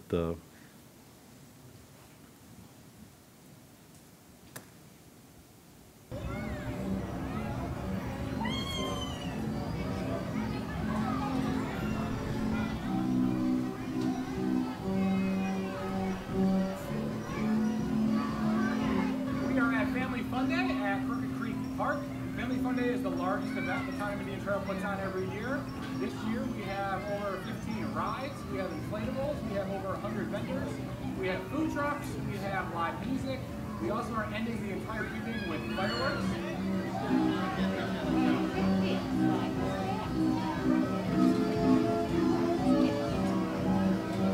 Tell me, how much did you enjoy the ride?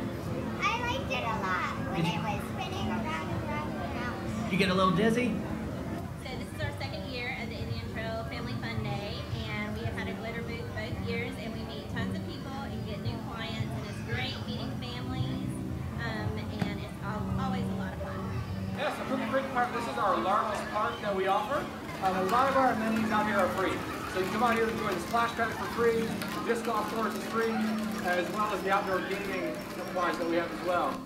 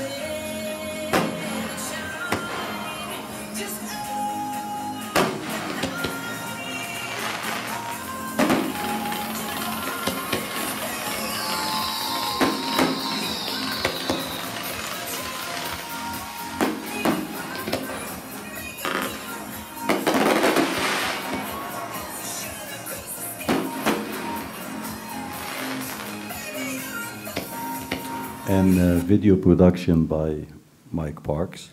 Very good.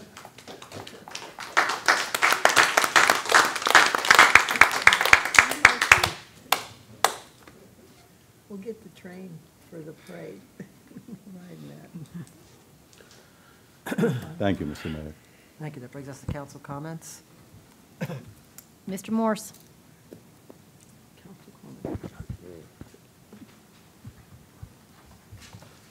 Another good meeting. Getting a lot accomplished. Family Fun Day, I did get to participate in that, and staff, you all were great. We all survived the monsoon. Some of the equipment out there did not.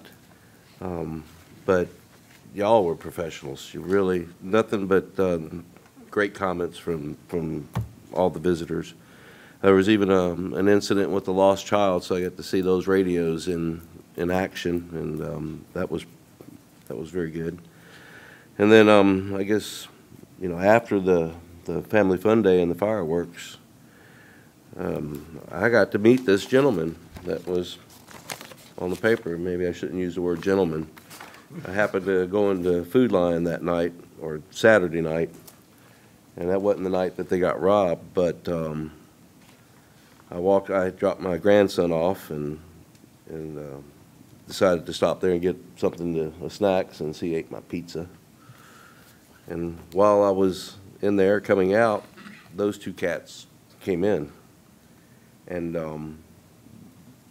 the hair on my neck stood up. There's something about it. And so I sat out there in the parking lot for a little while, and then I went about my business. Well, Monday on Facebook, it's amazing, but Facebook, there was a post by the Indian Trail Sheriff's Department here, the Indian Trail Bureau. So I ended up calling the 911 and said, hey, I saw that guy. But I was a little bit confused because it was Sunday night they got robbed, right at the same amount of time, same time. So I called in. Detective Moore took my information, and I hope you get those guys. But more importantly, you know, y'all be very aware of your surroundings. A lot of the crime has spilled over, and if you're that little voice inside of you says something to you, listen to him, because for whatever reason, I go in that Food Line and I never think twice about passing people, but just that one instance. So I sat out there in the parking lot that Saturday night, and I identified 3 cars, and then I ended up leaving. But anyways, y'all be careful. And Gary, from what I'm hearing, sounds like I might have made a bad choice on one of my votes, but and I'm hoping that you prove me so wrong, and because sometimes I like to eat my words, and it's okay to be wrong when it's for the better of everybody else. So, but thank you everyone for coming out tonight. Ms. Howe? Well, I'm looking over at Katie, and every time I see her, I just break out in a big laugh. She's something else. And you know we love you, but you've got more energy than anybody I've ever seen in my life. And you make the party. You really do. Oh. But we were so pleased, and I told the staff that we first of all, when the rains came, Jerry had the phone or the camera, whatever he had, and he says, you know, 6 more minutes it's going to be here, and then 4 more minutes, and so he scared the daylights out of us because it was all red, and we thought we're in for it, and we really were. But we moved the table and everything back under our coverage there. Thank God we weren't in a tent, but I know Gary, you had problem with your tent there. But it was scary. I've never been outside with weather, lightning striking and the wind blowing. It almost felt like we were being lifted. We probably were, and it just didn't form into a tornado. But we appreciate the care that we were given. Jason, you guys went out of your way. He made sure we had some pizza and something to drink, and you know, just made us feel very important. And I guess I liked that. That was nice. And anyway, David, you really missed the fireworks. They were just great, too. And, you know, that's going to be a destination for the rest of the years here now coming. Every year you have it out there, and 100 vendors. I mean, that's amazing. And one lady was selling lemonade, and I think it was Marcus, one of the officers was there, and he said she didn't do too bad. She sold 500 lemonades at $5 each. And so she reaped the benefits of that. But it was great. I just couldn't believe there were that many people in the park, and I wish there was a way we could have done a real count. And my time's up probably anyway. Okay, that's it. And thank you guys worked together so great. And the phones that the man back there borrowed, you know, I saw you all use those, and I won't say anything, Chase, I promise.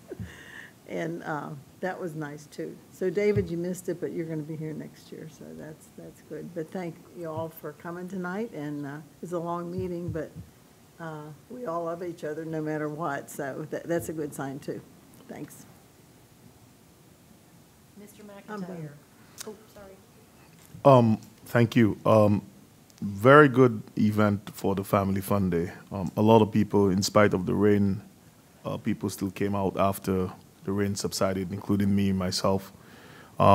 Chase, good job to your guys out there, directing traffic, helping pedestrians cross the street from the Sardis Baptist Church, even making a decision to have everybody go right at the end of the event. I think that was really good. Jason, you and your staff, you all did a really good job. As David said, really good destination. I didn't get a chance to vote on the fireworks because at that point in time, I was not on the council. A few minutes later, I did get on, but I think it was a really good thing. The fireworks, I felt the guy really put on a good show. They were well timed. They went up really high. And thank God for the rain, because if there was anything, they really did go up really high, honestly. But it was really nice to see. I think a lot of people enjoyed it. A couple of people, you know, that I spoke to after that I knew who were there, they enjoyed it themselves. But seeing all the vendors there, town staff, they're working hard. Shirley, you, Jerry, Mike, doing your work for the Veterans Memorial Fund, the memorial outside, that's pretty good. But Patrick, to you and the staff, good job. Jim, you and the staff, good job on the budget. And thank you, everybody, for coming. I appreciate you. Mr. Cone. Yes. I apologize for not coming to you knew I wasn't going to be there. If it makes you feel any better, I was sick that day. And I was at my sister's birthday party, and I couldn't attend very long. I was sick. So, but I wanted to say a couple of things today, oddly enough. Back, I don't know, 6, 7 years ago when we had the vote on the parks, you don't realize how big a deal that was. And I looked through this room, and I see people that were for, and I saw people that were against. And you know, I stood out at early voting for many days, and talked to many people, and it was very much for the parks. And one of the biggest complaints that we got back in the day for the negatives of it, and I understood the negatives, was we'll never be able to afford the maintenance, to keep up the maintenance of the parks. Not only do we have to build these parks, there's all this maintenance, and there's all this negative stuff that came out with it. But I asked 2 people this week that I knew voted against the parks, if you had to do it all over again, what would you do? And they said they'd vote for the parks. And it made me feel good, because you know, you're not right a lot, but I think I was really right on that one. And this is not here to talk about me. This is here to talk about you. And when I'm talking to you too, I'm talking to all of you in the parks, that you have run the parks, and you've done such a great job with what we've got, and you've made it such a success that you've made me look good. So thank you, and I appreciate that a lot. And I'm saying that jokingly, because I bet if we had to do it all over again, instead of being, I think the vote was 57, 58% to 42, 43%. I think it would be 70 to 30 or more because of the fun that the people are actually having in these parks and doing the things that you guys have created. And we're just darn lucky. I really believe that, darn lucky to have all of you. And I appreciate you very much. And Jim and your staff for the budget, fantastic job. As Shirley said, you make it easy enough for us to understand that you've done one heck of a job. And, you know, your whole staff, I know, had to work, and you also, town manager, Jim, you did a great job also. And, you know, all of you, Todd, and I don't want to leave you out, and Mike, and Rox, you know, I love you. And and Adam, of course. Adam knows. But anyway, and Gary, appreciate all of you. And one last thing, Jerry, Shirley, and Mike, thank you for working that thing out there, man. Y'all did one heck of a job, and I know it was hot, and you actually get out there and enjoyed what you did and made people smile. And man, I tell you what, we got one heck of a council here too. And I'm proud of each and every one of you. And if I've got a year and a half left, then I feel real good with leaving it with the guys that we have up here. You're doing fantastic. I appreciate all of you. And thank all of you for coming. Mayor Alvarez. I think the council pretty much said it all. I ditto their comments. Thank you, staff, for a great job on the budget. Gary, great job. Patrick, thanks for keeping it all together and moving forward. Council, keep doing what you're doing. Everybody have a great night. And Mr. Head. Well, again, you got me before we go. I am going to take probably a couple extra minutes because I think what we showed up here tonight was we take our job seriously. I mean, and it was, you saw a lot of consternation of how we wanted to vote. And it's, you know, we talk among ourselves. And David said it right. What we're trying to do is get it right for the residents, excuse me. So it was, while it may have looked very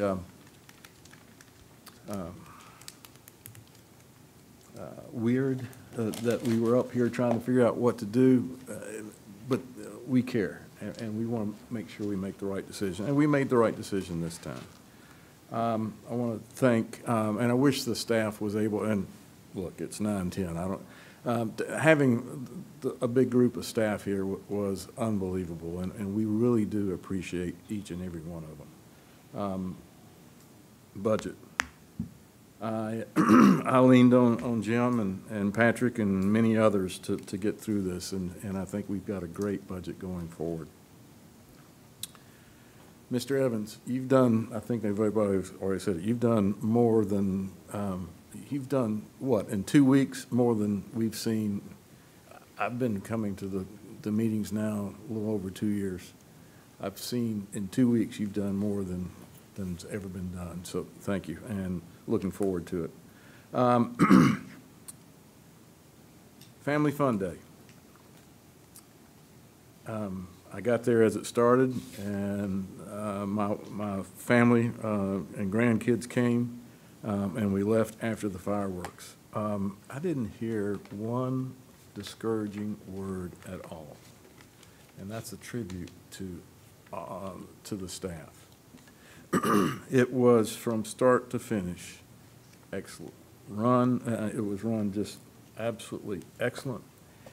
Even with the storm, it was flawless. And it's hard to say with a storm it was flawless. And I was really surprised at the number of people that came back for the fireworks.